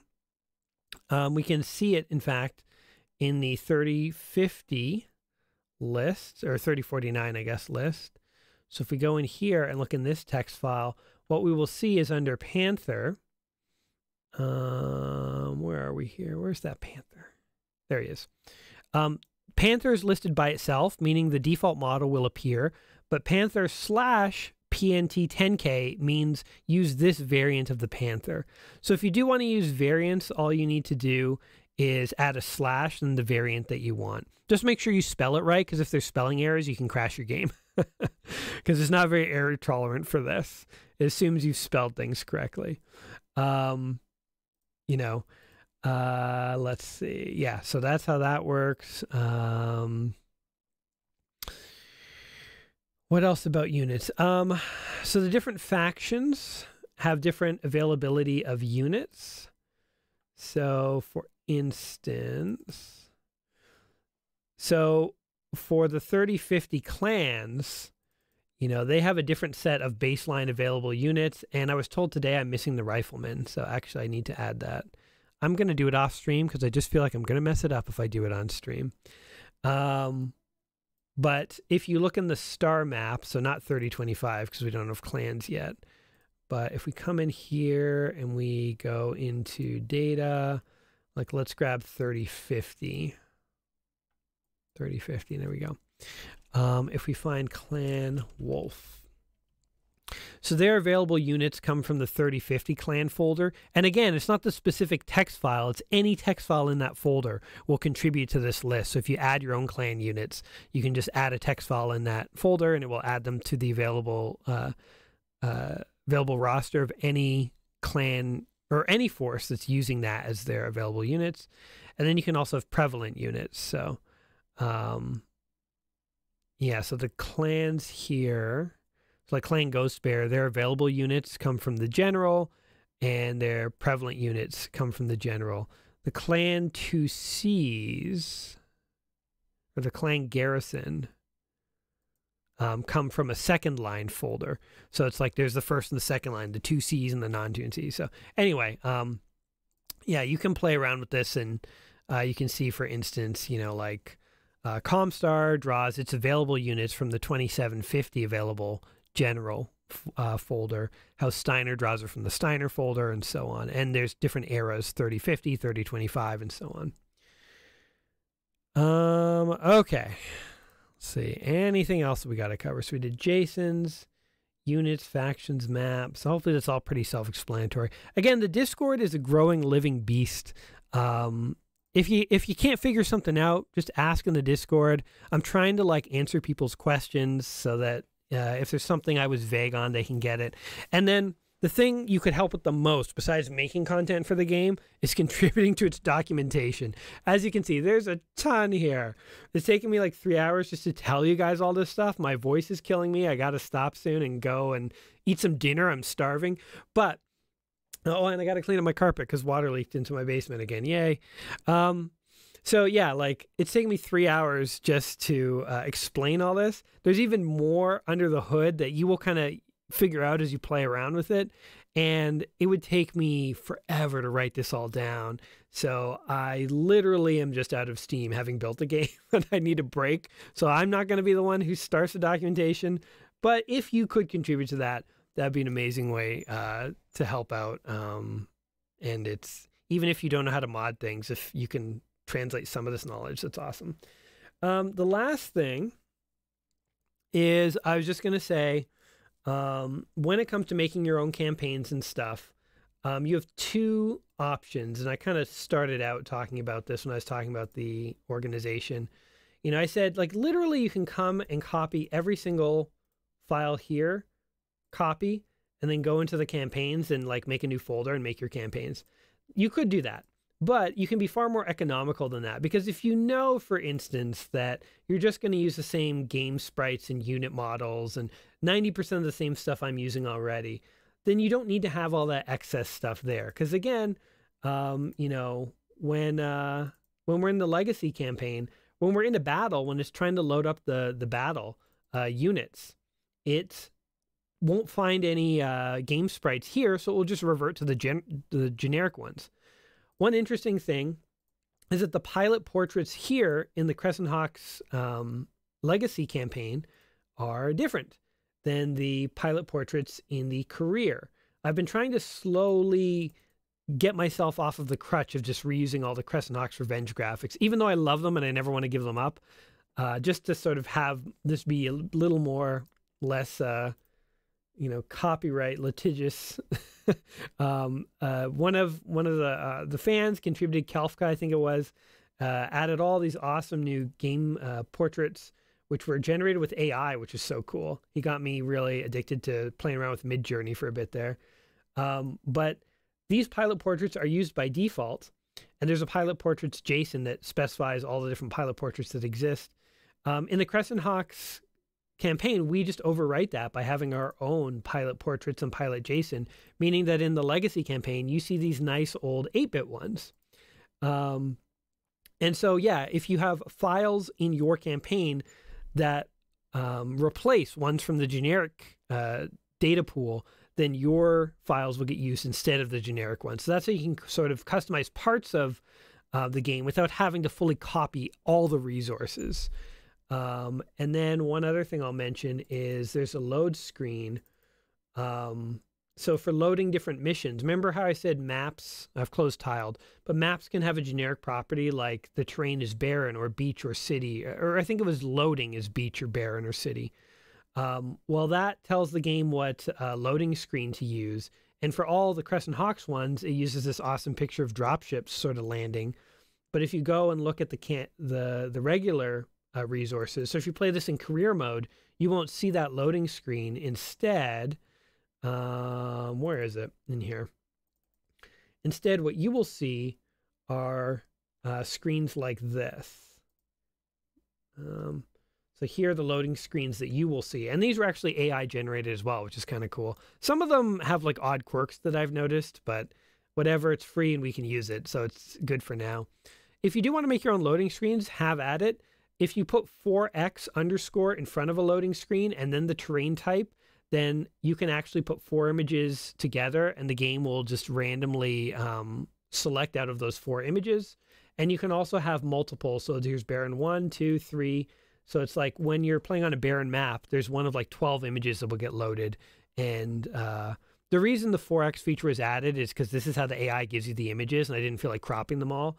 But it's a nice, handy little feature if you want to put together, little 4-sized montages. If you don't have the 4x, then it will just treat it as one big file. And so that's how the Crescent Hawks Legacy, it's just one image, so it's just barren. There's no 4x on it. Is there an automatic way to merge data sets? There isn't really. Again, the game does it at playtime where it sort of merges the campaign with the general resources. But yeah, there's not like a merger tool. But I mean, hopefully with the roadmap I've given you here today, someone could write something like that in Python if they want. It'd be pretty simple. It's just sort of like overwriting certain resources and keeping others fresh and then throwing it all into a folder that you could use as a campaign. So there's that. Oh, there was something else I wanted to mention. Let me go back in here just to see. Images. Is there something in here?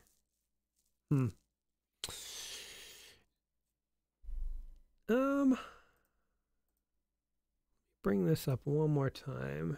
Customize only where needed. Yeah. Well, nothing comes to mind, but again, if something does in the Discord, we'll address it there. But let's see. Is there anything else I had to note? I have notes otherwise here today. Yeah, I don't think so. So, as we're wrapping up, I just want to say thank you to all you guys who have actually been liking and playing and enjoying the game. Truthfully, I'm so happy that a little community has formed around Discord for this game. I think there's so much potential here for even more complex things you could do, even more complex stories, more complex battles than I've been able to do. And you know, if it turns out that people don't make too much for it, that's cool. That's cool. But if people decide to make a ton for it, I will fully support that, and I try and support them in any way I can, because I think honestly, like, you guys are the ones who could take this from something that's really cool, something that's really amazing. So, you know, like when I was a kid, I fell in love with the Crescent Hawks by playing Crescent Hawks Inception, Crescent Hawks Revenge.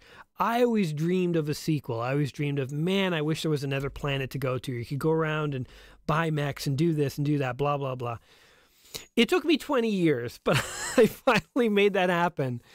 But truthfully, it's not even really ending here with me. You know, if you are playing this game, or you played the old Crescent Hawks games and you wish there was some feature, you wish there was something, you wish there was a Robotech total conversion, or a Star Trek one, or a Grey Death Legion campaign, you know, turn on some music, crack open some Dr. Peppers, and dig into some JSON files. And I've tried to design this game in a way that you could have your dream BattleTech game too. So you guys are great. Go nuts with it. Thank you. And I'll see you on Discord. So thanks, everybody.